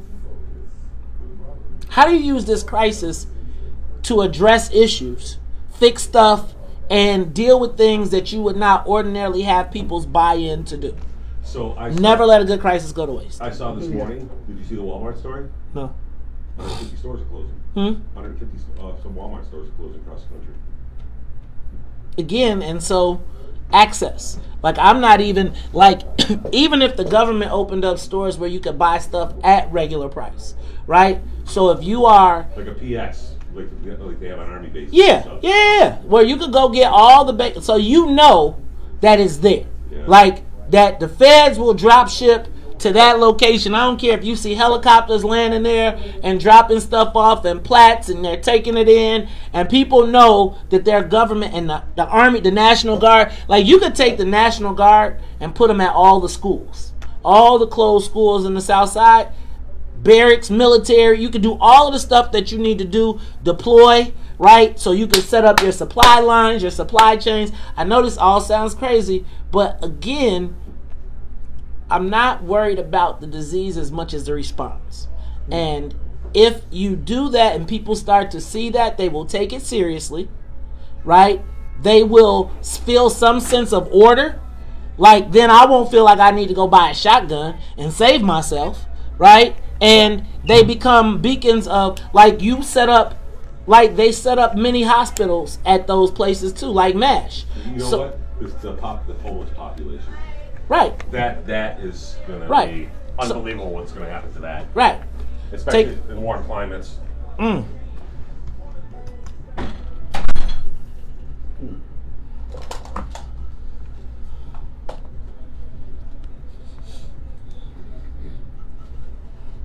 Hustlers. The customer.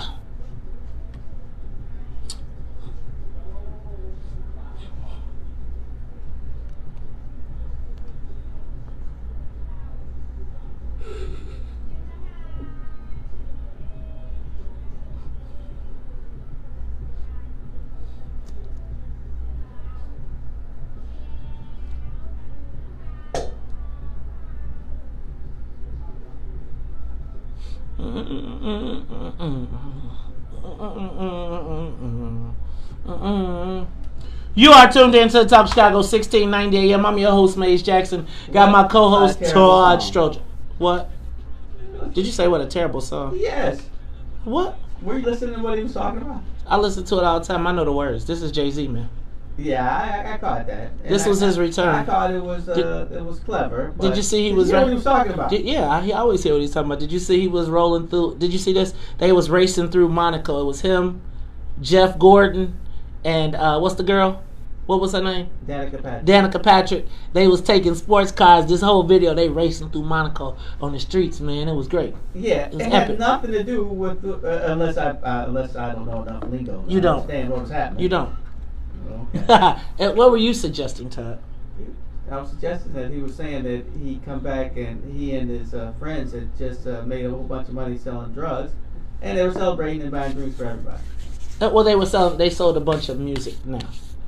They changed the game. See, it's like not 20 years ago when he was singing that, they probably would have been. But now it's like, I've arrived. Like, Joe, we doing this. We moving records. We moving Armadale. We got products. We moving all type of stuff, and it's like they took the game legitimize. They did what the Corleones did. What the Corleones wanted to do. They took that dirty money, flipped it, and now they legit, and they putting it back in, making more millionaires. But hey, it's the Talk Chicago 1690 AM, and you know what, Todd? What? I was thinking about, as we were thinking about this coronavirus, it got me to thinking about black readiness. Now, this black readiness is going to have, this is a two-part conversation. The first part is about physical readiness. The second part is going to be about political readiness. Because I think that we could pay a dear political price for the way we have operated politically. In a time like this, it will become apparent. Right? But that's for 8 o'clock. So we're going to talk about fundraisers that can't fundraise, consultants that can't consult. We're going to talk about all of that because it leaves us woefully underprepared in a time where we are going to be fighting for resources. Politically as well as economically. But I'm going to take a step back because I said I was going to start with economics. Okay. Todd, you know, when you turn on Facebook, there is any number of social media pundits and social media activists and real-time activists that will call every black person out. They will call you Uncle Tom, Sambo. If you say you for this or that, they will be like you a sellout to the black community. They are ready for the revolution. Yeah. And all you house Negroes who voted for somebody that they disagree with are just Uncle Tom slaves stuck on the plantation.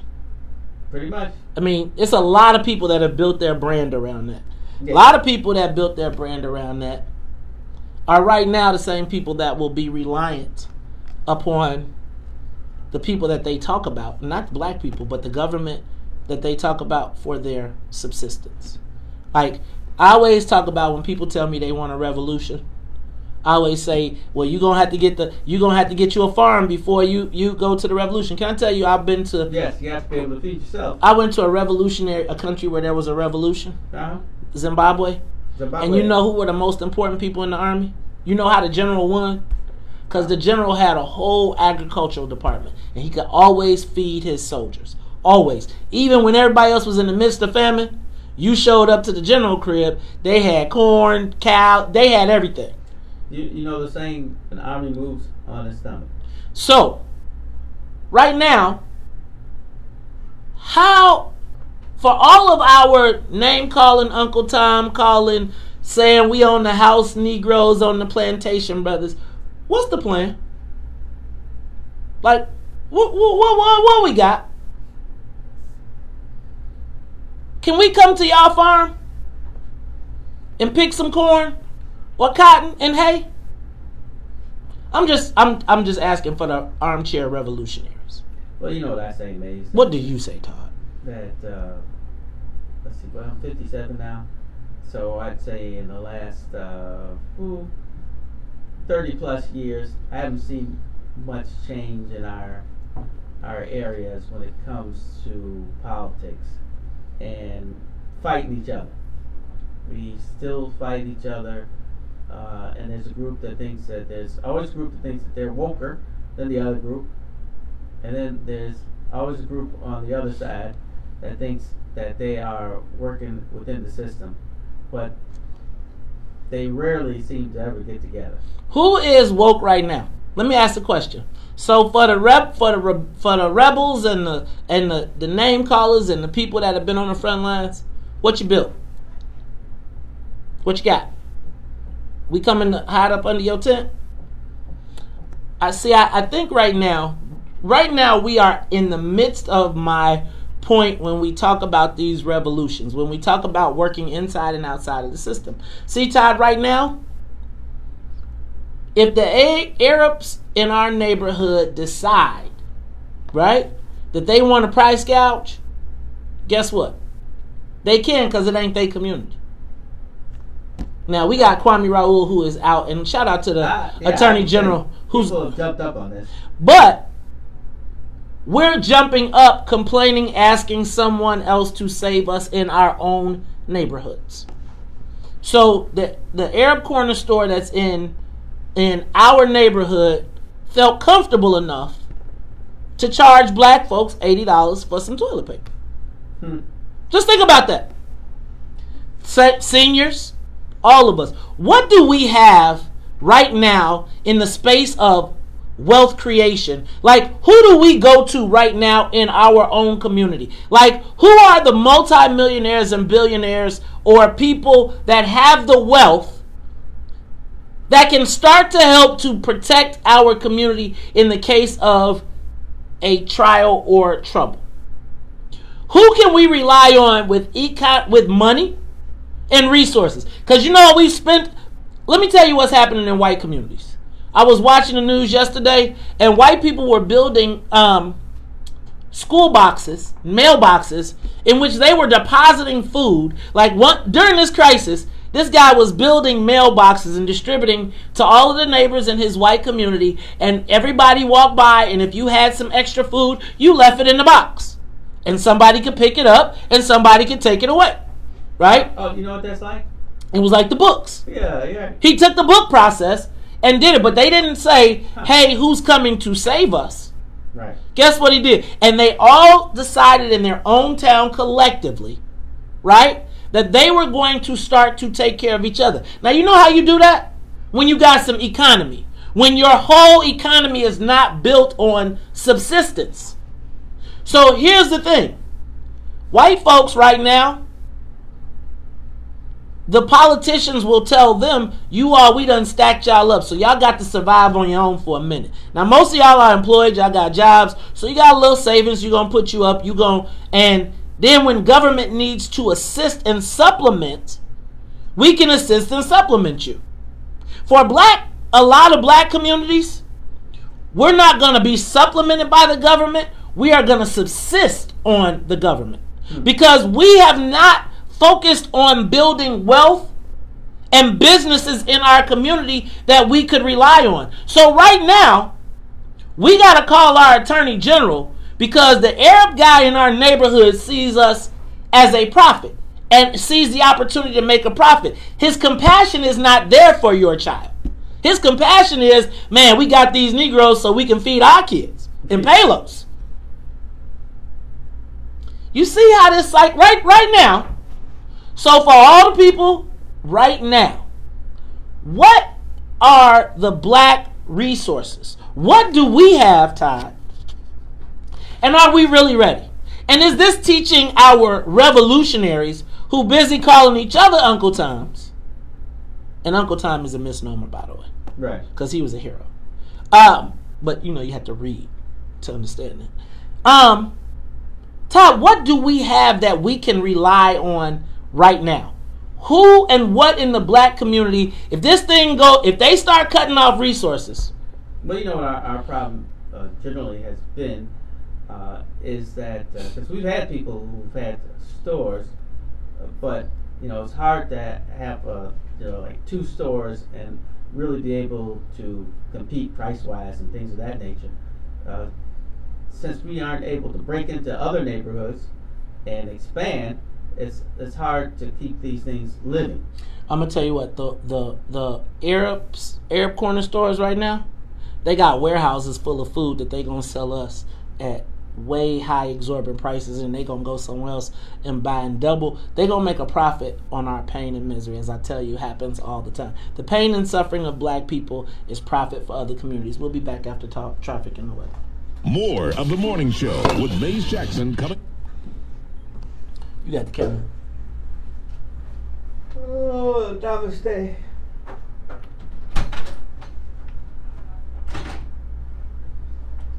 I always say the same stuff. It's really people putting their money together. I mean, when you think of these people who became big time millionaires and such, back in the 70s, 80s, they worked somewhere, they had an idea, and then they did something about it.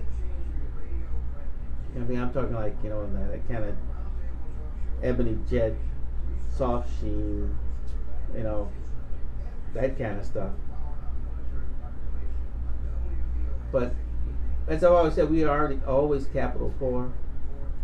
Our I don't think we really supported our banks the way we needed to. You know, Independence and Seaway, and I'm forgetting somebody. Highland. You know, their assets were never really high enough for them to really be a big player in a bigger game. You know, they depended on things like, you know, churches for deposits, which is not a very sustainable thing, because churches tended to go up and down depending on who the pastor was at the time. So until we realize that, you know, even though I'm working hard, I'm doing this and this job, and I'm working for somebody, you got to pay yourself first. And then after you pay yourself, and you know, time is always a factor in this, it's going to take some years, you get together with some other group, with some other people, and you form a group, and that group can do things. I got to hand it to like some of the police officers who owned the motels before they sold them off. But they got together, they put their money to use, and they created the hotel system. From there, they made some real money. But we just don't have enough of that. I have to work in a group effort. It's hard to do anything off of one person's salary and their credit. You know, we need more collaboration. I think I talked to my friends just I think it was last year. I was like, hey, you know what? Why don't you all start saving some money, we'll buy some real estate. I said, I'm going to be trying to save money, even though I don't make as much as you guys anymore.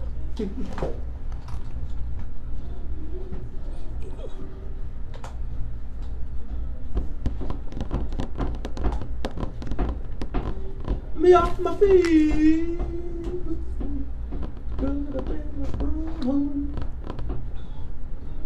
So sweet. You are tuned in to Talk Chicago 1690 AM. I'm your host, Maze Jackson. Got my co-host, George Stroger Todd, talking about readiness. Are we really ready? I told you yesterday I went to Pete's in the West Side, and a fight broke out. A fight broke out, and the security was fighting a gentleman with a long, extended, heavy wrench. And it went on for about 15 minutes, and 3 police officers zipped by and nobody stopped. And everybody was like, police, the police! Where's the police? And Did anybody know what the fight was about? I assumed it was about theft. Yes. Theft, because the security came running out the store. And it was like a big chase and the whole thing. But everybody was screaming for the police, and I was thinking like, wow, what happens when the police... From a good neighborhood now. Well, sort of. I live on the line. Ah. Right, like one side, it's like my line is like Oakley is like the line.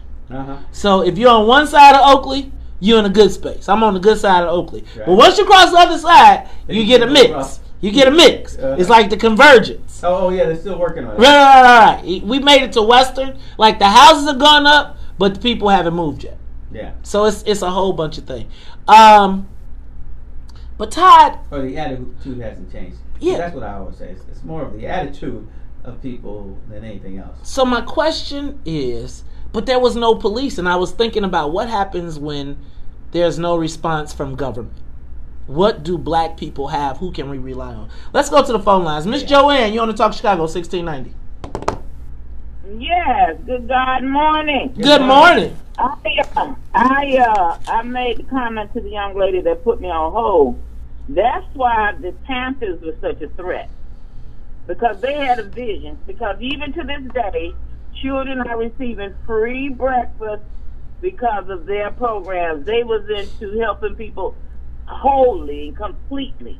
And what do we have? We have time. Just like doing this crisis right here, we need to start in our household. If you have to work different shifts, if you have to start becoming self-employed, you need to start working in your own household. Because I have told people I am a certified literacy tutor by the state of Illinois. If they want me to start homeschooling their children, I will. Thank you, Joanne. We gonna get now. I'm gonna tell you because at a certain point, and as a matter of fact, Joanne, why don't you write your information down? Because I think I want to also start talking about resources. I want to start creating a black resource list. Tennille and the Mom Squad have done it, but I want to make sure, like in this time, because I don't think we have resources, right? Like I got to get my man Mike Brown to start getting them concealed carry classes, and I just feel like we got to make sure we got a plan for our community. Let's go to Shim. Shim, you on the Talk Chicago 1690. All right, good morning. Good morning. I think that you asked about the revolutionaries. The sister was right. The Panthers, they were revolutionaries. Where my thing is, where the fathers with Jay-Z and all these billionaires, Oprah, they are the ones who have the resources to have forums and things for their people. Well, we don't think collectively. But one thing about right now, everything is on schedule.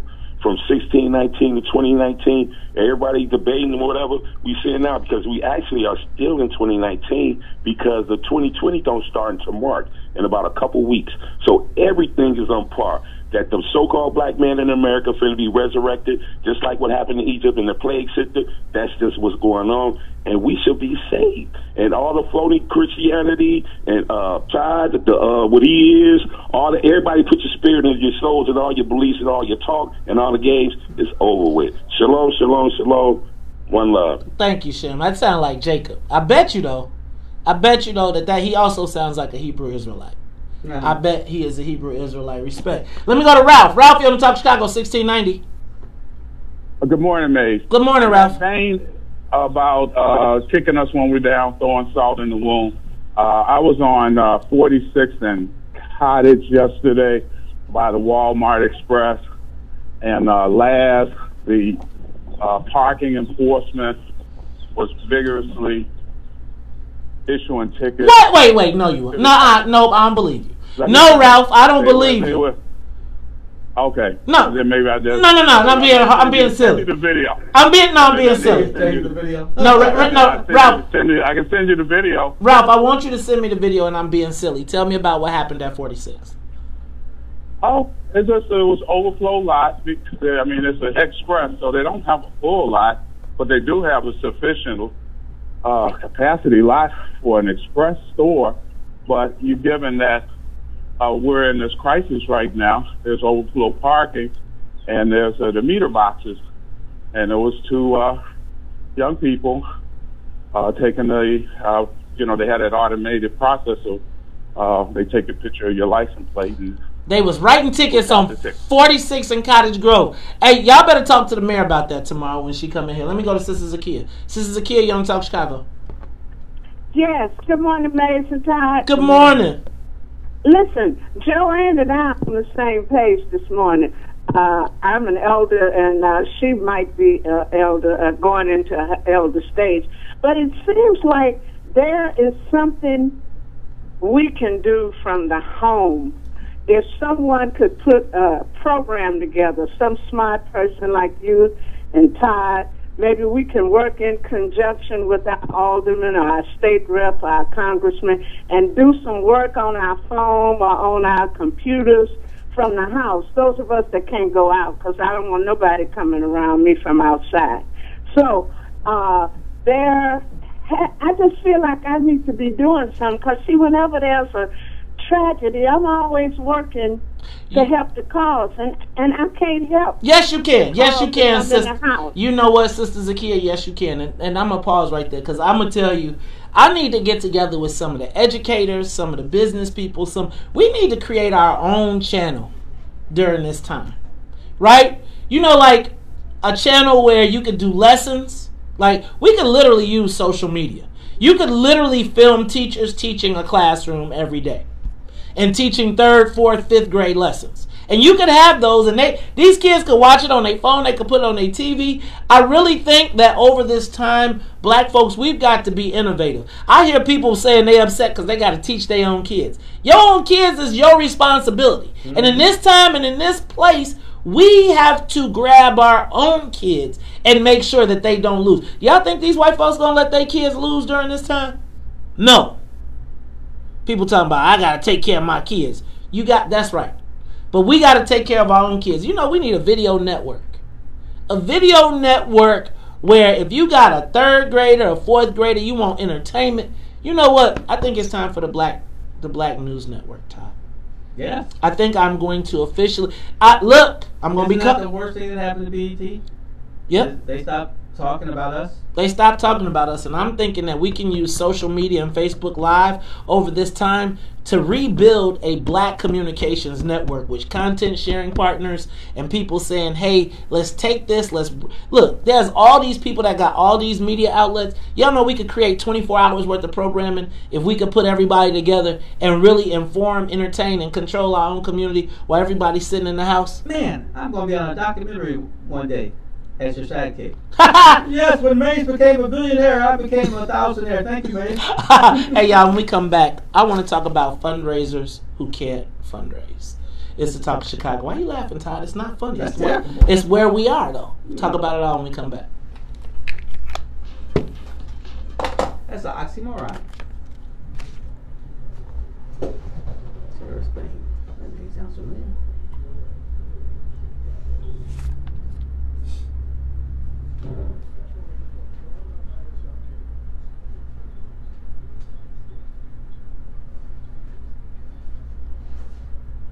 Yeah, I would like to broadcast homeschools. Like, I would love to go get a bunch of content people, say, hey, we're going to show you how to set up your own home studio. We're coming to you live at 3 o'clock. So whether you're reading, whether you're teaching, whatever it is, but creating a network of where black people, Tennille, get on it. So if there is martial law, where do we go? Like, find like the intro, find the Warriors. I don't care which one you use, but I want that lady talking. Hey, boppers and bopettes, we are looking. So find whatever, somewhere she's talking extensively, like in an intro or something. Because again, that was the same thing I'm talking about. Where black, even if you knew at 7 o'clock every day there's going to be a black address. Like, I think that the black legislators, can I get some John Griffin? Can I get AGB to support my network? Right? We can run y'all commercials and stuff in there, but I'm saying, like, can we do 24 hours worth of program? Can we find 24 people that want to do an hour a day? Well, take away 3 because you're going to get the morning show. Right. Right?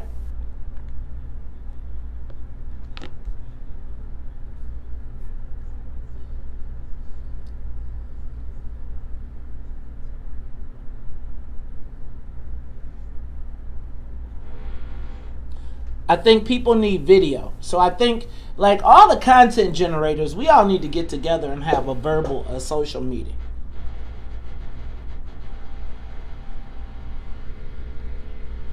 But John, even with you and the security, right? We need to get you. I know y'all don't want to, but Kate's, all of those things, y'all need to be able to respond for when people need help.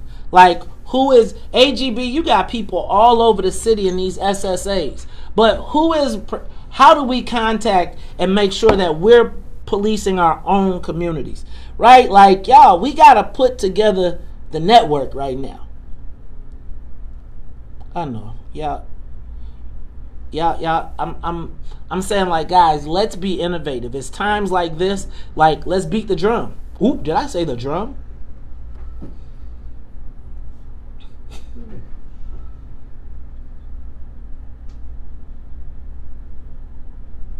Sister Zakia, you gonna do some, we gonna have you teaching some lessons.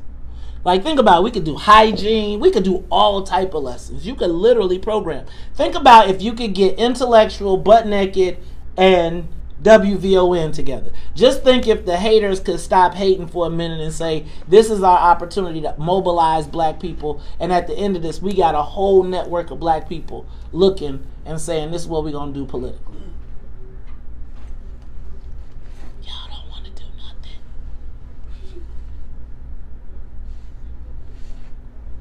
I don't think you're against it. I don't think anybody's against it. I'm just talking smacking a little bit. But it's like, I do. I think, like, we got our own security forces that are in existence. Even if the seniors have a number to call when something bad is happening. Right? Like yesterday, that thing could have turned out bad, right? I wasn't finna jump in the middle of it. But I do think if we knew that the police wasn't going to come and we could have called AGB and they could have pulled up, like, y'all got a fleet. It's like we could build our own. This is an opportunity for us to rebuild our own political infrastructure all the way around. I'm going to talk about it too.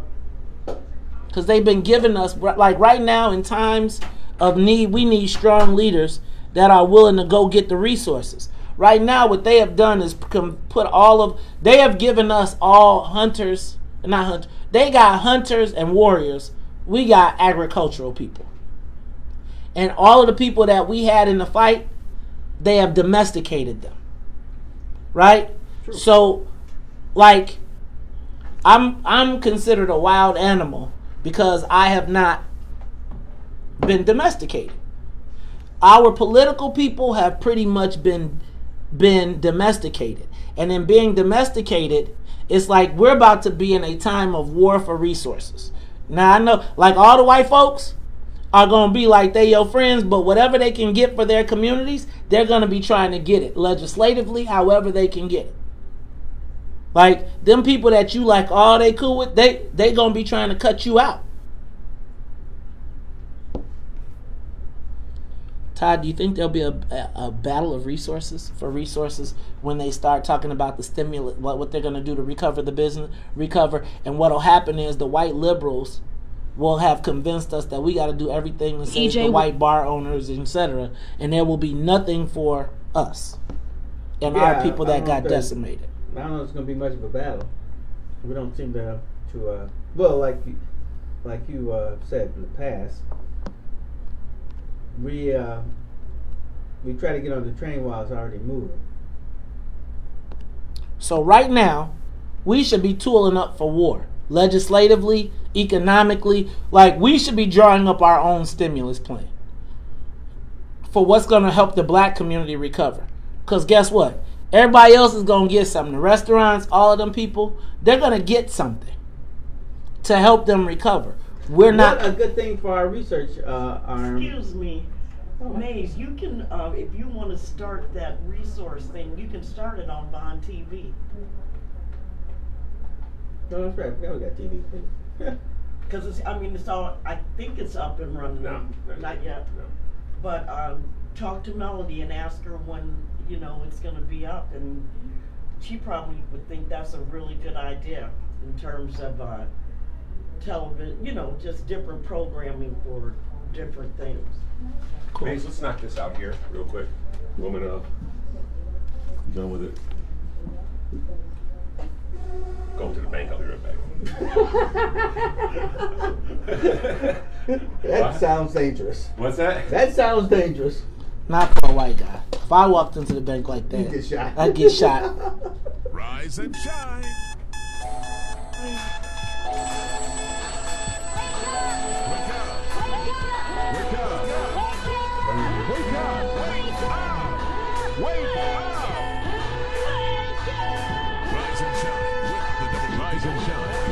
Wake up!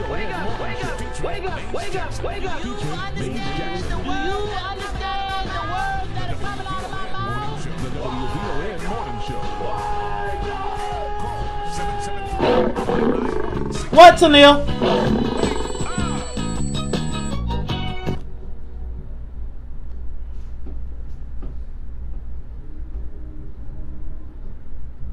What I do, Tanil?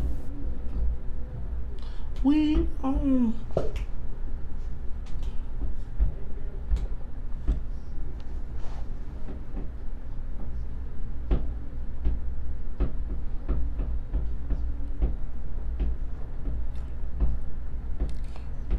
tears are crying, so much pain inside.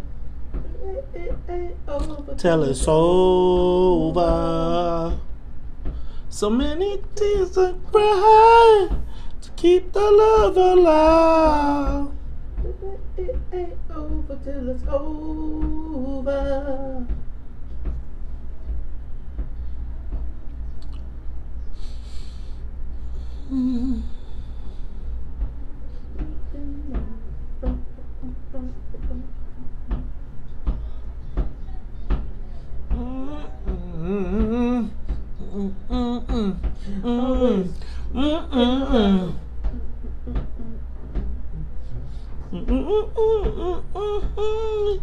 Cupid's chain inside. Cause baby, it ain't over till it's over. You are tuned in to the Talk Chicago 1690 AM. I'm your host, Maze Jackson. Got my co-host, Todd Stroger. Hey, man. Hey, I got a squirrel. Well, before you get the squirrel, let me do this. Let me say what's up to Todd Stroger, Jennifer Thompson in the newsroom, as well as Miss Sonia Escobar. Now, Todd, squirrels? So, car wash was on. Working at the car wash. Whoa, whoa, whoa, whoa, car wash, yeah. And you know, there's the older black guy. The older black guy who tries to keep the things, you know. And I didn't realize. Why you gonna rob this store, man? That's actually the part I actually saw. I saw the end. Okay. I didn't realize that's the guy from Hogan's Heroes. I would never guess. I looked at him and he gained a lot of weight. You want to talk about a squirrel? Well, you know what though. And he also was a director, and he directed the Spook Who Sat Behind the Door. Oh, sat by the door, not behind the door. Yeah, right. Spook Who Sat Behind the door. Right, getting hit in the head like. Oh, dang, oops! What are you doing behind that door, Spook? You spook. Okay, Todd. Yeah, I'm gonna tell you. Well, it's funny you were mentioning Hogan's Heroes. I was gonna say, who in the heck cares about Hogan's Heroes? But can you imagine if you do not have Netflix right now or any of those things, you are watching all the reruns. All the reruns. Yes. Now, do you think can we get the ban on the Cosby Show lifted? Oh no, it still comes on one of these stations. I can't. Yeah, I'm talking about can we make it like worldwide again, just so we can remember the good old days. Hey y'all, it's the Talk Chicago 1690. It's sports I'm missing. You know I'm missing Show sports. me some old Bulls games. I don't even need to see the championship type or in the championship. Just some old games. Well, they're gonna start doing it. That'd be cool. They're gonna start doing it because they really have. Hey, like trying to watch ESPN is crazy. But let me do this because Todd, before we do this, speaking of sports, maybe you can guess who the beautiful black woman of the day is. Jan Ward. You know what, Tom? This is your problem here. Pay attention. All right. Now, she was born December 21st, 1959 in Los Angeles, California. Important. 59. And then she died September 21st, 1998 in Mission Viejo, California. Now, she attended California State, Northridge, and the University of California, Los Angeles. She was most known as an Olympic gold medalist that brought style to track and field. Boy, when she put that bodysuit on, I was like, good Lord! I sure would love to catch you. But suspicions, she was known as the world's fastest woman, but suspicions came about when people started to ask, was her and her husband taking performance-enhancing drugs. She was repeatedly testing during the competition, and she always passed the test. Epilepsy eventually caused her sudden death. Now, some of her major accomplishments include she won world records in the 100 and 200 meter dash. She was inducted into the Track and Field Hall of Fame. Her artistic talents could be seen when she was competing on the track. She had them nails, and I think she might have been the original weave. Could you imagine if she didn't have all that weave? How much more time? Because that's probably some drag. Those nails and the weave probably slowed her down. Wind drag. She persuaded members of the track team to wear tights with their uniforms. And beyond her running prowess, she was known for her bold fashion choices. Now, Todd, if you can't get this one, your black card is taken. Can you guess who? Flo Jo. Florence Griffith Joyner. Man, I sure love and her Flo husband Jo. was from East St. Louis. Yeah, yep. Jackie Kersey. Hold on, brother. Hold on. She wasn't. She was. Oh, right. She was You're on right. the other. Right. Yeah, she was on the same. Her husband. What was his name? Al Joyner. Yeah. Right. He came up, and then his sister was Jackie Joyner Kersey. Yes. Right. They was from East St. The Boogie. But could you imagine when Flo Jo showed up in the Boogie though? I mean, cause long as she didn't go over there by that street. Because that one street in East St. Louis, whoop, Lord have mercy. It's one street where you be like, am I old enough for this? Hey, y'all, she is Flo Jo. I was super proud of her. Yeah. Okay, Todd, I'm going to talk about something that is I'm particularly sensitive about this subject. Todd, I am I know that I have evolved over time, but I really took my political training seriously. Like paying dues in politics. Yeah. I remember when I first got into politics with my man, and I couldn't go to the meetings, and then I remember going to get him coffee, right? Here I am, I got a multi-$100,000 business, but I wanted to be involved in politics. And so to be involved in politics back then, you didn't start at the top. You had to grind. Like, you came in, nobody, who are you? Hi, I need you to go work these 10 precincts. I need you to go put up this many and knock this many doors and all. And then there was a process time to becoming a political operative. It wasn't a title that you just got because you were on Facebook. It wasn't a title because of your persuasion or your adjective in front of your name.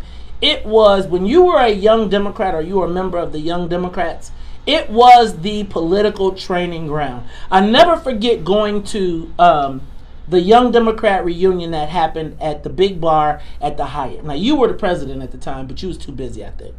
It was organized by Alderman Burnett. I think Marlowe was there, and a whole bunch of Young Democrats that were there from your era. Oh, okay. Right? And it was just awesome. You know, I'm like a political junkie, so I'm listening to the stories.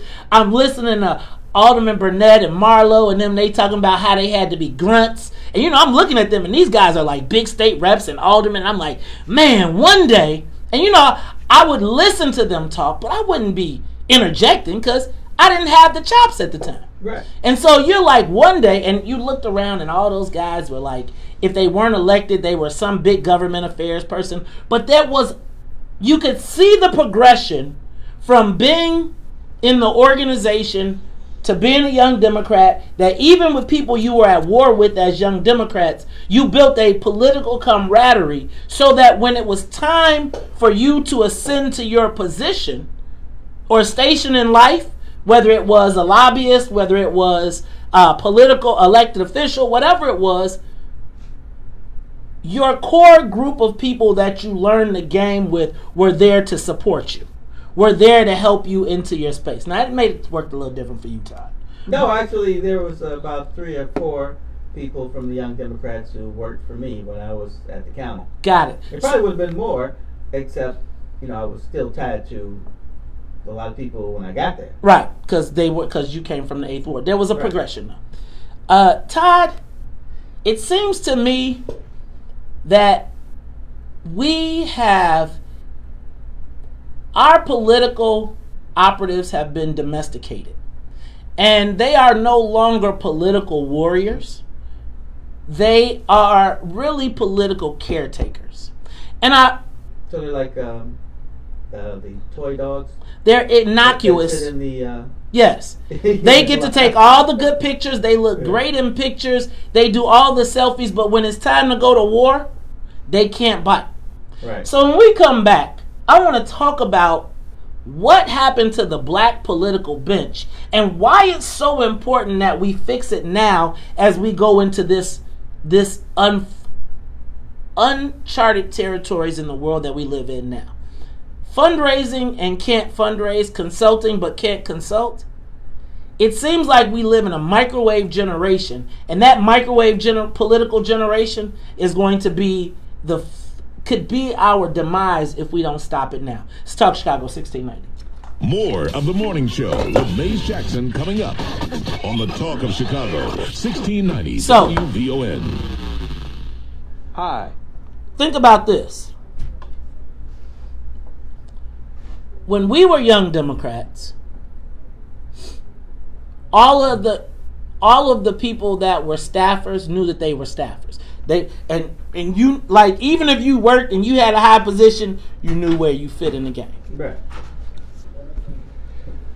I was at an event last summer where a Young Democrat had the audacity to question a sitting elected official that we both know as to whether she was actually a chemist. This is a Young Democrat. Is at a public event with other elected officials and who's who, talking about, have we really seen her chemistry degree? Dang. Think about the gravity of that. Just think about the gravity of that And just the lack of respect. Now, let me go back. I need to get this back from you today. What? What is the thing that I asked you to sign last week? Oh, okay. No, you didn't ask me to sign it last week. You asked me to sign it on Tuesday. Was it Tuesday? Yeah. Okay. It's all put together. Gotcha. You know.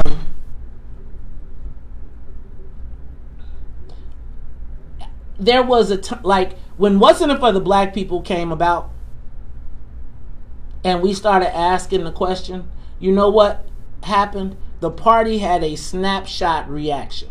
So in Springfield, Monique Davis's grandson became a Uber lobbyist instantly. Because I used to be like, there's no black lobbyists. Yeah. Right? So he all of a sudden, and he's on the magic lobbyist list, right? Because remember when McClain was like, what have we done for black people? Mm-hmm. Right? So I used to complain. So Javon becomes the Uber lobbyist. Remember, I'm talking about the fundraising. All of a sudden, Craddock and Schaefer become the Uber fundraising group because now Karen is putting them on all type of stuff, and now they're raising all the funds for all these people. Then there's other people, right? There were people who came from me, who I put on campaigns, who then, without really having, they became outreach and all that. But anyway, my point being, we have a group of people now who have been elevated to titles that have stature or status or mean something in the political world or in the old political world, but they've done nothing to prove it. They've done nothing to... So if you're fundraising for JB, he didn't do no fundraising. If he hires you to do outreach, you ain't strategy. You outreach. You show up and you take the pictures. Right. But these are the people that have been elevated to the highest spots in our infrastructure. So what we got is, when it's time to go to war, as Tony Preckwinkle found out, and she only won 20 precincts because she ain't got no real warriors. Yeah, they have no practical experience. Exactly.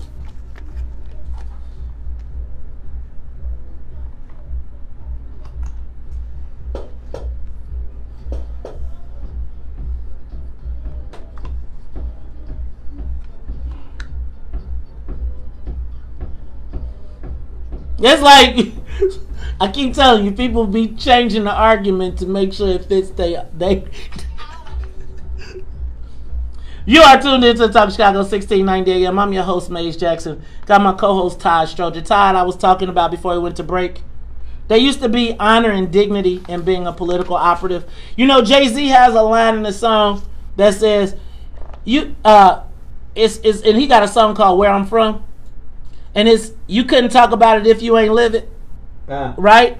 And it's like, what we have right now in the black space is a lot of people have been elevated to slots. And I'm going to be honest with you. A lot of people got elevated to slots because of what's in it for the black people. But here's what happens. What happens is the white folks don't want to put strong black people in powerful positions because they might get the idea that, hey, you know what they don't want to have happen again, Todd? What? And I think I may have made a mistake. I may have made a mistake because when I got to the spot and saw what was going on, instead of just being quiet and taking my check, I was like, oh, these white people around here making all this money and they playing all y'all. And essentially, what happened was, remember when we saw those emails from the speaker and Mike McClain, or from Mike McClain going to the speaker and they were basically saying, we trying to get these people to control Maze, but since we can't, could you please tell us what we've done for black people? And so let me just tell you, Todd, there was a mad scramble. There's a lot of people right now that would not be who they are politically if it was not for the threat of what's in it for the black people. No, I totally understand. Because when the first black lobbyist popped up, it was because the Black Caucus started making noise, and you know who they can affect the most, and that's generally like the utilities. Right. So they're the first people who respond, and they hire people, and they had long careers. But what's important for the party is to hire the people that aren't going to make trouble. And when we talk about making trouble, we talk about people who might start rabble rousing, might start asking questions like, what's in it for the black people? And so what happens is, Todd, they elevate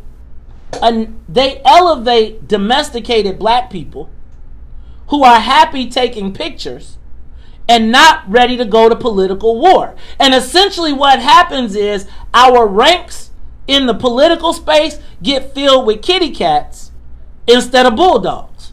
Well, am I crazy here? No, well, part of the problem is because they get to decide who gets what, you become part of their team.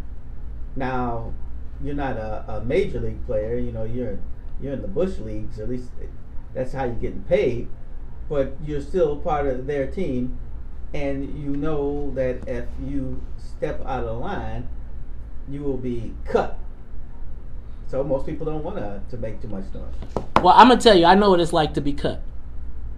I know exactly what it's like to be cut. And it's funny because even when you take the cut, you get whooped by the black people who outside saying, you did the bit. And then the black people inside be like, the black people inside feel like it's their job to prove to the white folks that they can cut you down. So the domesticated animals, instead of recognizing that they are there because you offset what I would be talking about or what we would be talking about, they feel like they're special, they're smart. And what happens is the white folks be like, ooh, you special, you go take the check. You get to show up with the check. Now I'm going to tell you how much the check going to be. Mm-hmm. But you get to take the check, and now you get to be the important person. And the white folks got you feeling. But when it's time to go to war, guess what the white folks know? Oh, we ain't got to worry about him. Nope. We ain't got to worry about her because they can't do nothing. They ain't never really fought no battles. It's so funny to me because I look at a lot of the white guys and a lot of the black people at the same levels. And I think about the steps that the white guys had to go to get to the level. And I think about the black people that are at those same levels. And usually the black people get picked because they don't want no trouble. Right. The white boys got to climb. Well, I always say that well, at least I knew that we were in trouble when I found out that as I'll call them, the top black lobbyist gets cut. And the black legislators don't stand up and say, no, that's not going to happen. Nobody elected you to do nothing. He's going to stay doing this kind of stuff. No, the black people get in line and be like, is that what we're going to do? Is he out now? Instead of, and then they get on the whooping stick. And so I'm going to tell you, Todd, I felt some kind of way. I was watching a particular race. And because, after JB won, there was a whole crew of black communications people that didn't have don't know nobody in the press. There was a whole bunch of fundraisers who didn't never raise no funds unless it was the candidate already had the money. Couldn't go find no new money. You had political consultants who were consulting, but they got hired because they knew people, but they didn't know any strategy. Mm-hmm. So I remember after Tony Preckwinkle lost, because there was a lot of people in the Tony Preckwinkle camp that used to talk just mad smack to me. Just right, they would be like, you ain't, and then when they was on the Madigan team or whatever, they would be like, they felt like Negro, you didn't do nothing. Be clear. If it was just me and you, your ass would be whooped. It is the whole world. But I remember after the Tony Preckwinkle campaign, just pointing out to some of the people, and they was like, well, she was just a bad candidate. Now, mind you, you was down with her, and you been down, and that was the bully stick, and you was holding the stand, but then she was a bad candidate. But Todd, what happens when the fundraiser, when it ain't nobody in the mix but you and your people, and the fundraiser can't fundraise, and the consultant can't consult, and the strategist don't know no strategy? See, the problem, Maze, is when you come from a place, you always are from that place. So even as you are working, so let's say they're like, well, you got to tell them this. Well, what you do is you go to, say, the elected official and say, look, I got to tell you this, but you know what? If you do this and get together and do this or push this button, then they're going to have to tell me something different. But see, here's what you got. You got a bunch of political nomads who have no political pedigree no political pedigree, so they don't come from nowhere. So they have no loyalty because they ain't never been a part of nothing.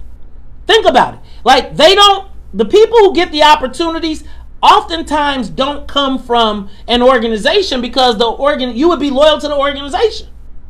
Right? So what you do is you find so when the Democratic Party went from political operatives that had been young Democrats to political operatives that were young Dems that weren't from anywhere, that were now progressive, that labeled themselves as black progressives. Right.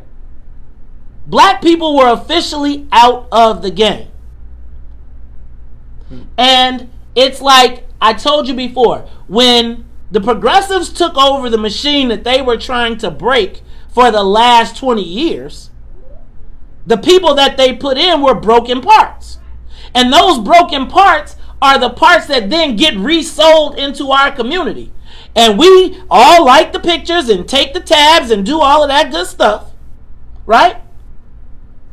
Right? They take all the pictures, but when it's time to get out and knock on the door and it's time to get off of Facebook, right? Because all your friends like you on Facebook.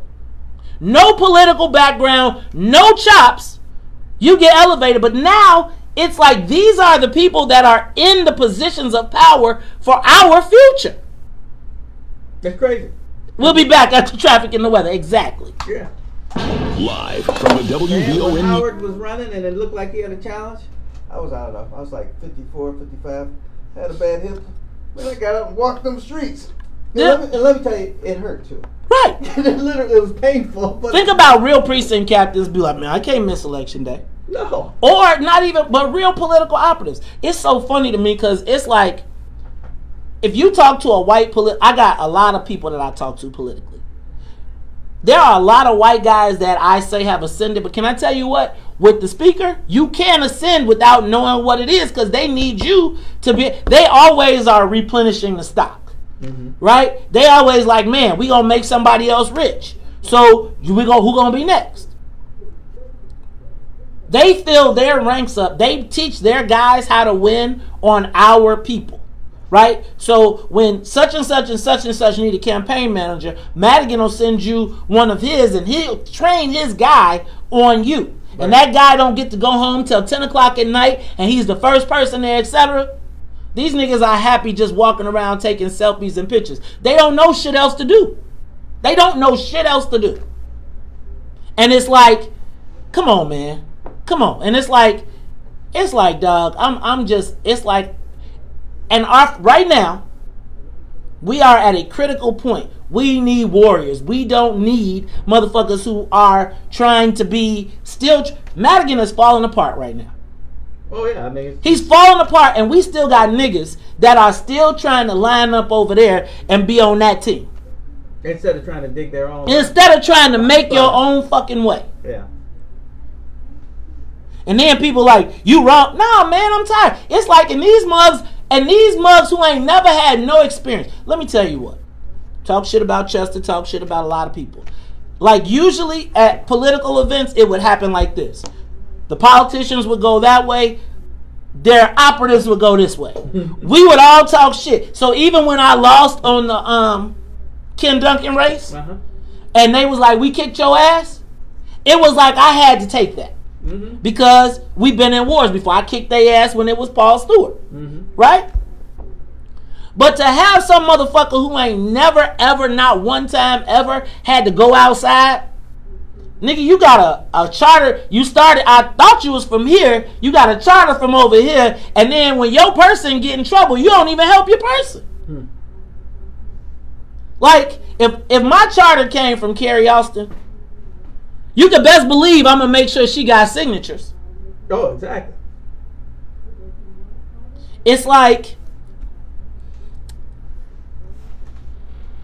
we are about to go into war for resources with these kids. Remind me of college educated lieutenants who have never been to war trying to tell battle scarred soldiers what to do. Right.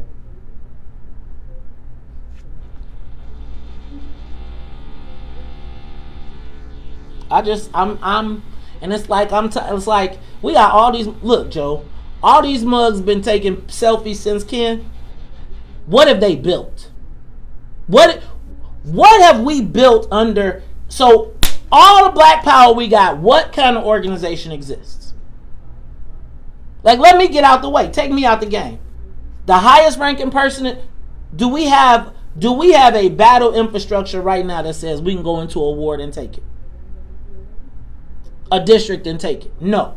And guess what? The mugs that they gonna rely on to take it are the same ones busy saying, don't let them come over here, because if they come over here, then it's gonna prove how much shit we don't know. Really? Because every time you say, hey, did you do this? They be like, what? Oh, I didn't think of that. I mean, seriously. You think about how much shit people were talking about Toni Preckwinkle's campaign when she launched. Yeah. I mean, they was swaggerific, talking shit, what they gonna do, and when they was mayor, etc., etc., etc. And as she started to fall, they didn't even know what the fuck to do. Well, they didn't have a plan. They just knew to go around in circles and show up at the churches and wave. They didn't say, okay, what's our ground game? They probably talk about ground game. They couldn't tell you how many pluses they got, how many minuses they got. The only people, the most powerful entity in the black community right now is the unions. And on the black side is SEIU. On the white side is the skilled trade unions. Yes. Yeah. You're right. Yeah, with CTA. CTU, not CTA.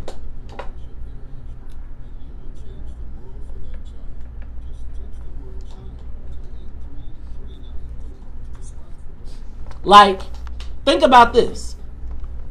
Vic and them got enough organization that they went and took Iris Martinez. So now they got a whole nother power base. Well, they had a plan, and they worked it well. Right. But I'm just saying, like, who we got like that? Yeah.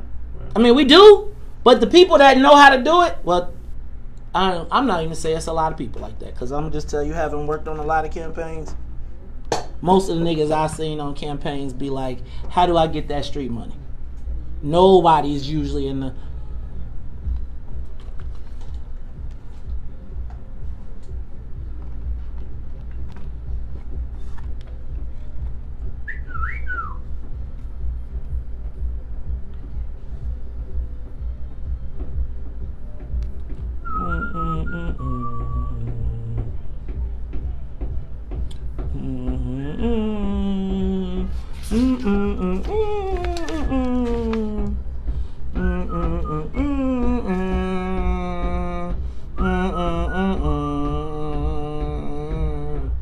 You are tuned in to Talk Chicago 1690 AM. I'm your host, Maze Jackson. Got my co-host, Taj Joja. Taj, what happens? You know about those days I like? What? Is that I could go to a movie and not know what it was. What you mean? Like, I didn't really know anything about Star Wars when I saw it. This is from Star Wars? Yeah. Oh, yeah, it is from the cantina scene. And people was talking crazy. Hey, man, Star Wars, I didn't remember wanting to go see Star Wars. I just remember being there.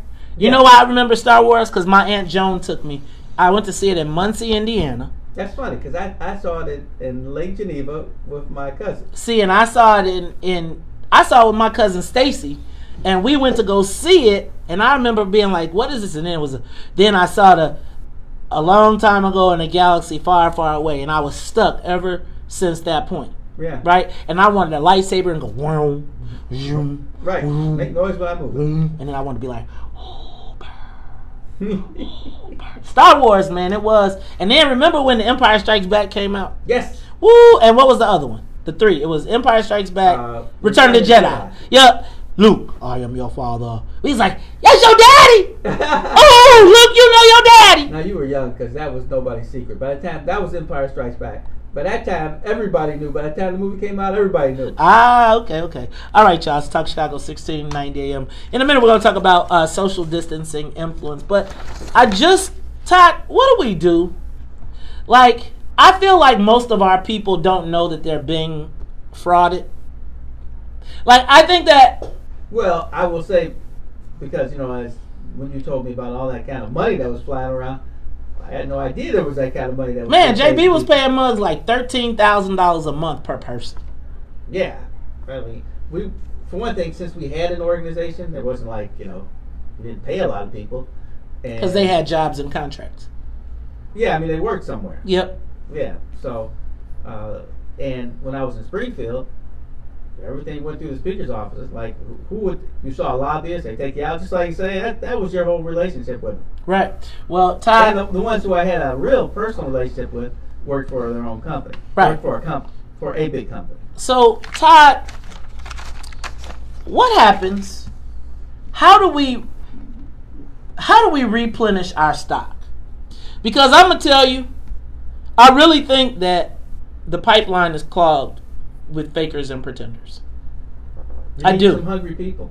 Yeah, I think, but Well, you just can't be hungry, though. You got to be smart, too. Well, see, I think you got to be hungry, you got to be smart, and you got to be willing to put in the work.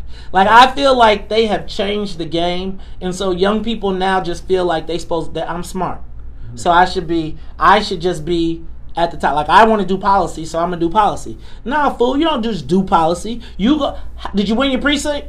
See, 98% of these people can't tell you that they've ever won a precinct.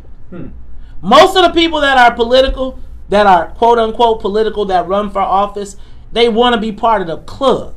They want because that's your opportunity to be royalty, right? If you're not going to be economic royalty, then what your goal is to get a job at the union or get a cushy job at the union where you don't really have to work super hard. You get to go to all the events, you get to take all the pictures, but you really don't have to sweat. See, I feel like everybody is putting their time in building the white guy's place, and really the only job for black folks over there is to check the Negroes. No, seriously. Check the Negroes, or at least be like, I got your back. Yeah. Todd, way back. I mean, how do you establish, how do you determine if somebody is politically credible when you talk to them? Because I got a problem when I be talking to people, arguing with them, and then I be like, I don't even respect your opinion politically. Because, like, literally, you're really talking about all hypotheses. You have not, Todd, I was thinking about the time when I was in the 18th Ward and we were against the mayor's office, and the mayor had put the whole aviation department and the whole water department against us. Yeah. They were 10 people to a precinct. Yeah. I remember people being outside in the cold. Leon Rogers will tell you that even when he worked for me as an intern, who's now the big personality, I would have him outside putting signs in the frozen ground with a drill, right? Coming up with innovations politically to go. My man Keith Harris puts it like this: if you're as black and you got all the tools in the toolbox to build a house, then that house don't count. But it's when you got only a hammer and nails and you can put it together, that's when you got some political acumen.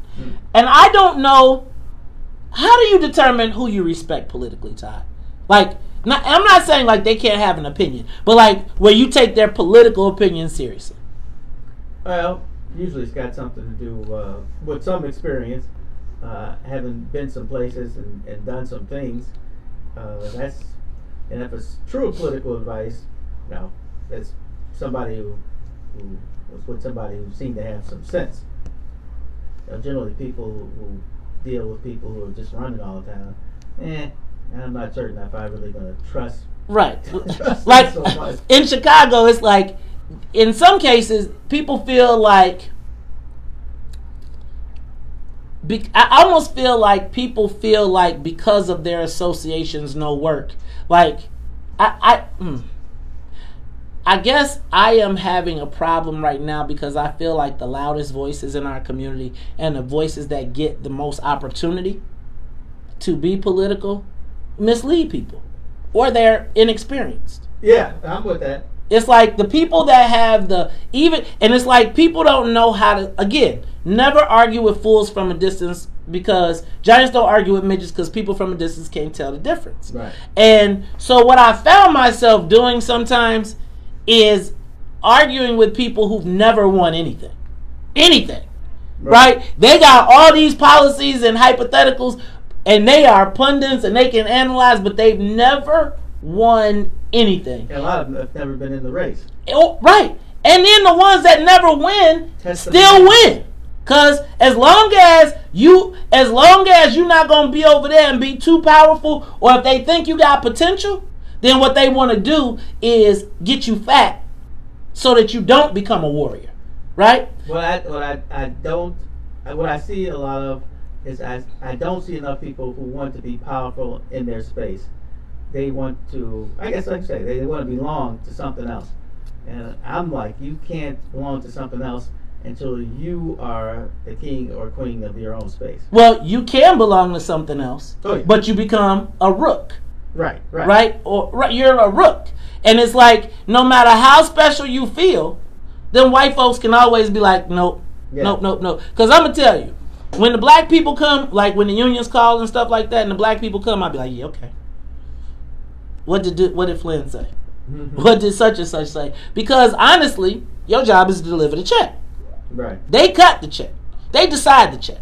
And I feel like we need to be powerful enough. Like I feel like I want us to be powerful enough that instead of SEIU or somebody coming into the black neighborhood and telling us they finna take our spot, right? That we say, no, you're not gonna take our spot. We're gonna have our own, and don't come over here because we got the political strength to check you on the other side, right? Because again, those unions can come into our neighborhoods, and let me be clear, because I think the SEIUs took the poor black neighborhoods.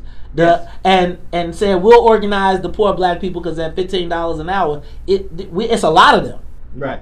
On the north side and in the west, in the suburbs, the skilled trade unions are kind of the most powerful forces in those neighborhoods.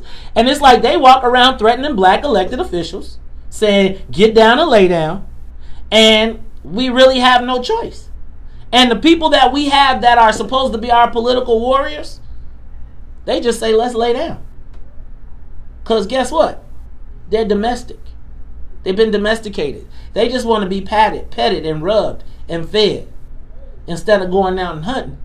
They know they're in the house. They know there's going to be some food and water. It's like my cat. Like, he'll go out, but hey, when I pull back up, he runs out and says, come on, Ty, let's go back in the house. Here, pussy, pussy, pussy. Here, pussy, pussy, pussy. He just follows. Oh, he just follows you? Well, we'll talk about it all. We're going to wrap this thing up when we come back. More of the morning show with Maze Jackson coming up on the Talk of Chicago, 1690 WVON. This is Pam Morris-Walton, your gospel sister. Join me each and every Sunday at 11 a.m. for Gospel with Pam Morris-Walton.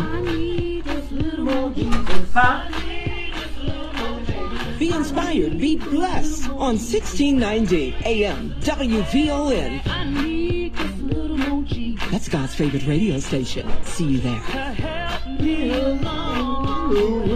Oh, yeah! You can't grow your money under your mattress, so stop it. Oh, Ty, talk to people, man.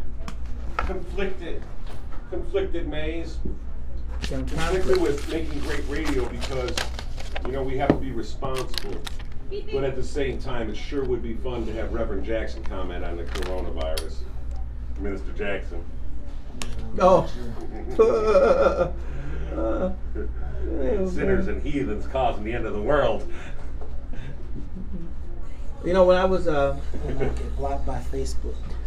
When I was working, well, not even working. When my dad was the committeeman, day Ford, and all that stuff. Every once in a while, somebody would say something about the mayor or something like, "We gotta, you know, what the mayor's gonna be mad." And I was like, we don't work for the mayor. The mayor's not our leader. Our leader is... That's what you thought. That's not what they thought. Yeah. They thought your power was granted instead of taken. That's exactly right. And that's the problem. Like, everybody is playing to get everybody is playing for the appointment. No one is planning for the spot. Like, put the game plan together to take the whole shit. Don't say, can I get it?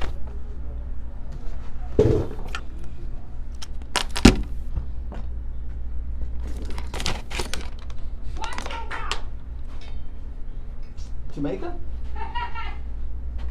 This? Yeah. Todd, these things need to get tightened up again. What is that? Tighten up. The microphone adjusters. I mean the volume controls. Todd's is fakey. This Oh, one's that fakey one just too. broke the input. What's going on with this mic? The quest is in to get it fixed, Maze. That bad boy is gonna be sitting there for a minute. Ain't nothing happening. Same with the headphones.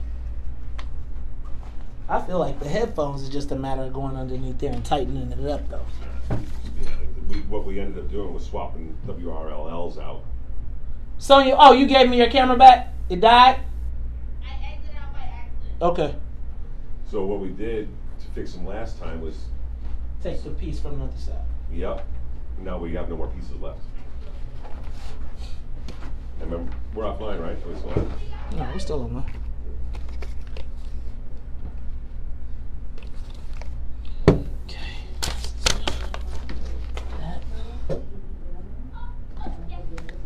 Moin.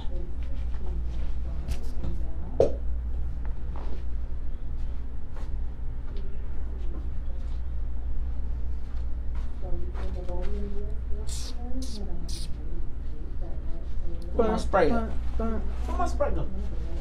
Oh. Maze, Todd stole it. Wants to put it in with the VON stash.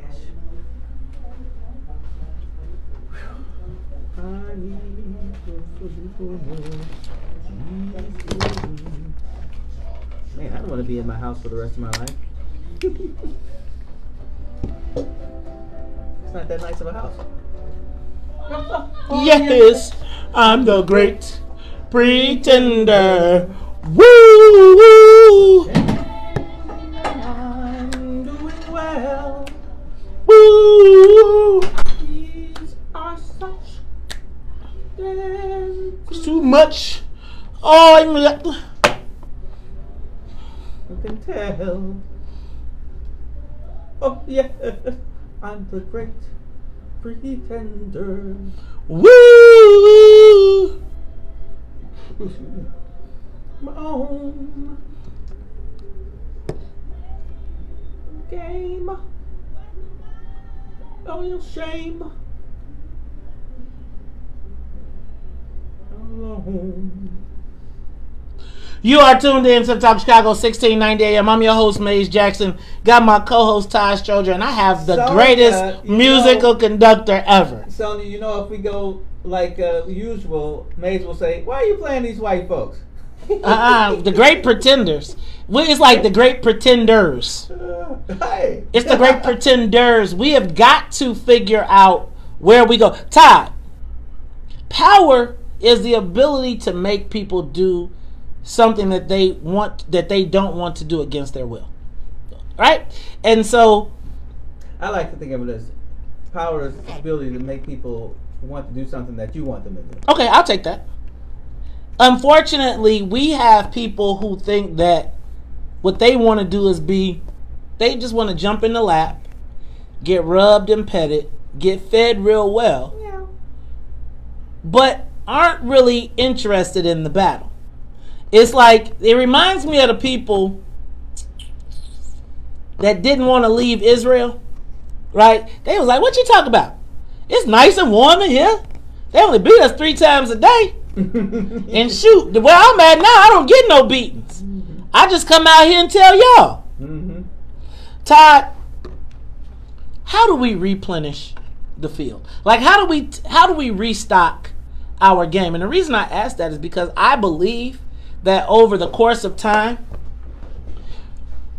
we have been rewarded. Many of us have been rewarded for failure. It's like the participation trophies. Everybody I know loses, gets a win anyway. Right? So there's no hunger to get back out and fight. There's no hunger to sharpen your sword. You like, shoot, what I need this sword for? I'm eating good. I ain't got to hunt no more. It was worth it all. How do we get from being fat and lazy as it relates to our political gamesmanship? I think you've got it right. you have a group whose plan is to get into positions that will make them powerful to be able to make things happen. The challenge becomes, Todd. But see, that will make the other people have to work too. But the challenge becomes, Todd, is that oftentimes the white folks, when they see you got good people, they then say, "Ooh, we do not want that person to turn into a warrior, so let's make them fat and lazy." Oh yeah. Right? They be like, "Ooh, Maze. Ooh, is Maze got somebody over there? Let me get him a job." Money's the great equalizer. It's the great.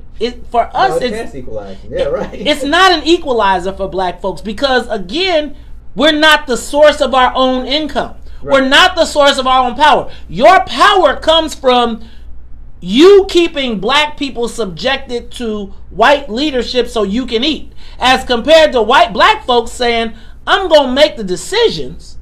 You're gonna have to abide by them because we got the relationships and we still eat." You know how many appointments the mayor makes? A lot.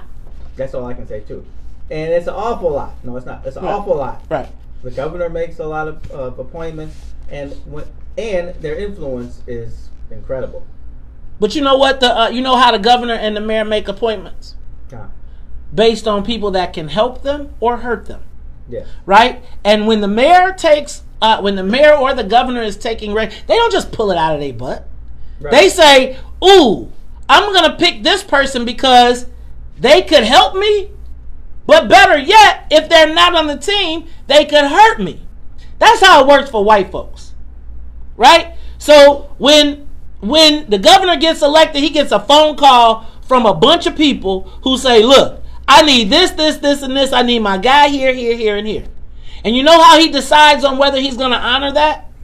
How you can help him or how you can hurt him. They start to do a power analysis. Right now, there is nobody black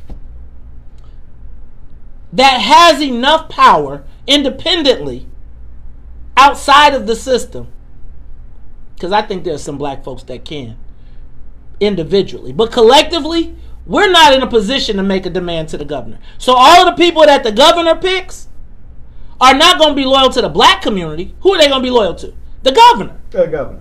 See, and again, it goes back to my point. We should tell the governor who the black person is that represents black people in his office, not him telling us that this person, because that person is going to really then tell you what he wants the governor to say. And we don't have what the governor wants. And he feels his job is not to be loyal to the black community, but to be loyal to the white guys and deliver messages. It's the same thing that happens at the unions. It's the same thing that happens at the Democratic Party. Mm-hmm. Our pipeline of free-thinking, strong, independent, building a black political infrastructure, that's not in the political pipeline right now.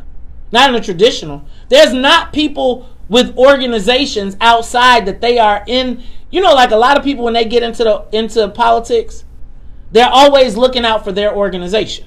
Right. How can we get more of our people? See, when you come to What's in It for the Black People, we ain't about no kumbaya, oh, we gonna be rah-rah. It's like we are about the collection of power. Because let me tell you what, we can pass legislation with power. Yes. Right?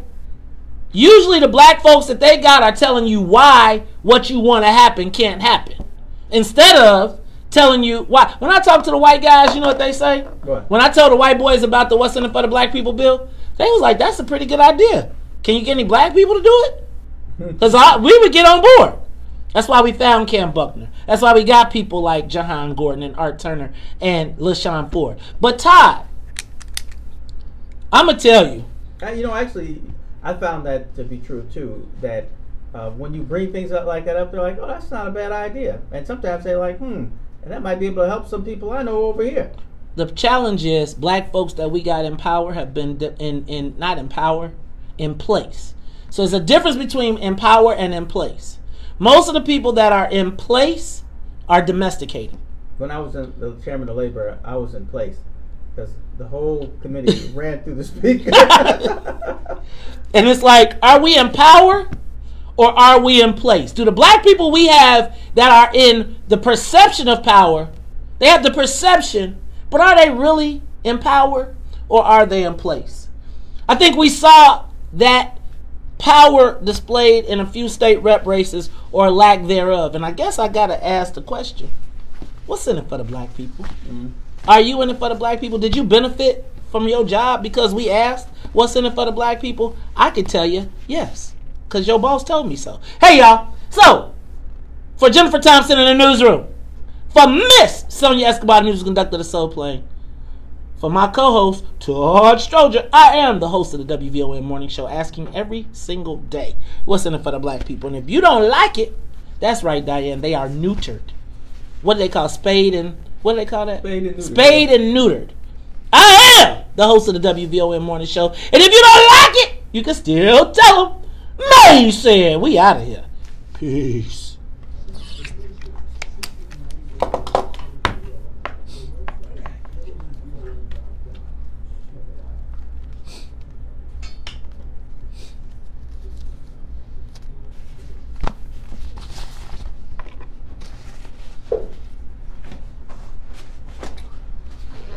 We got a bunch of domestic cats politically.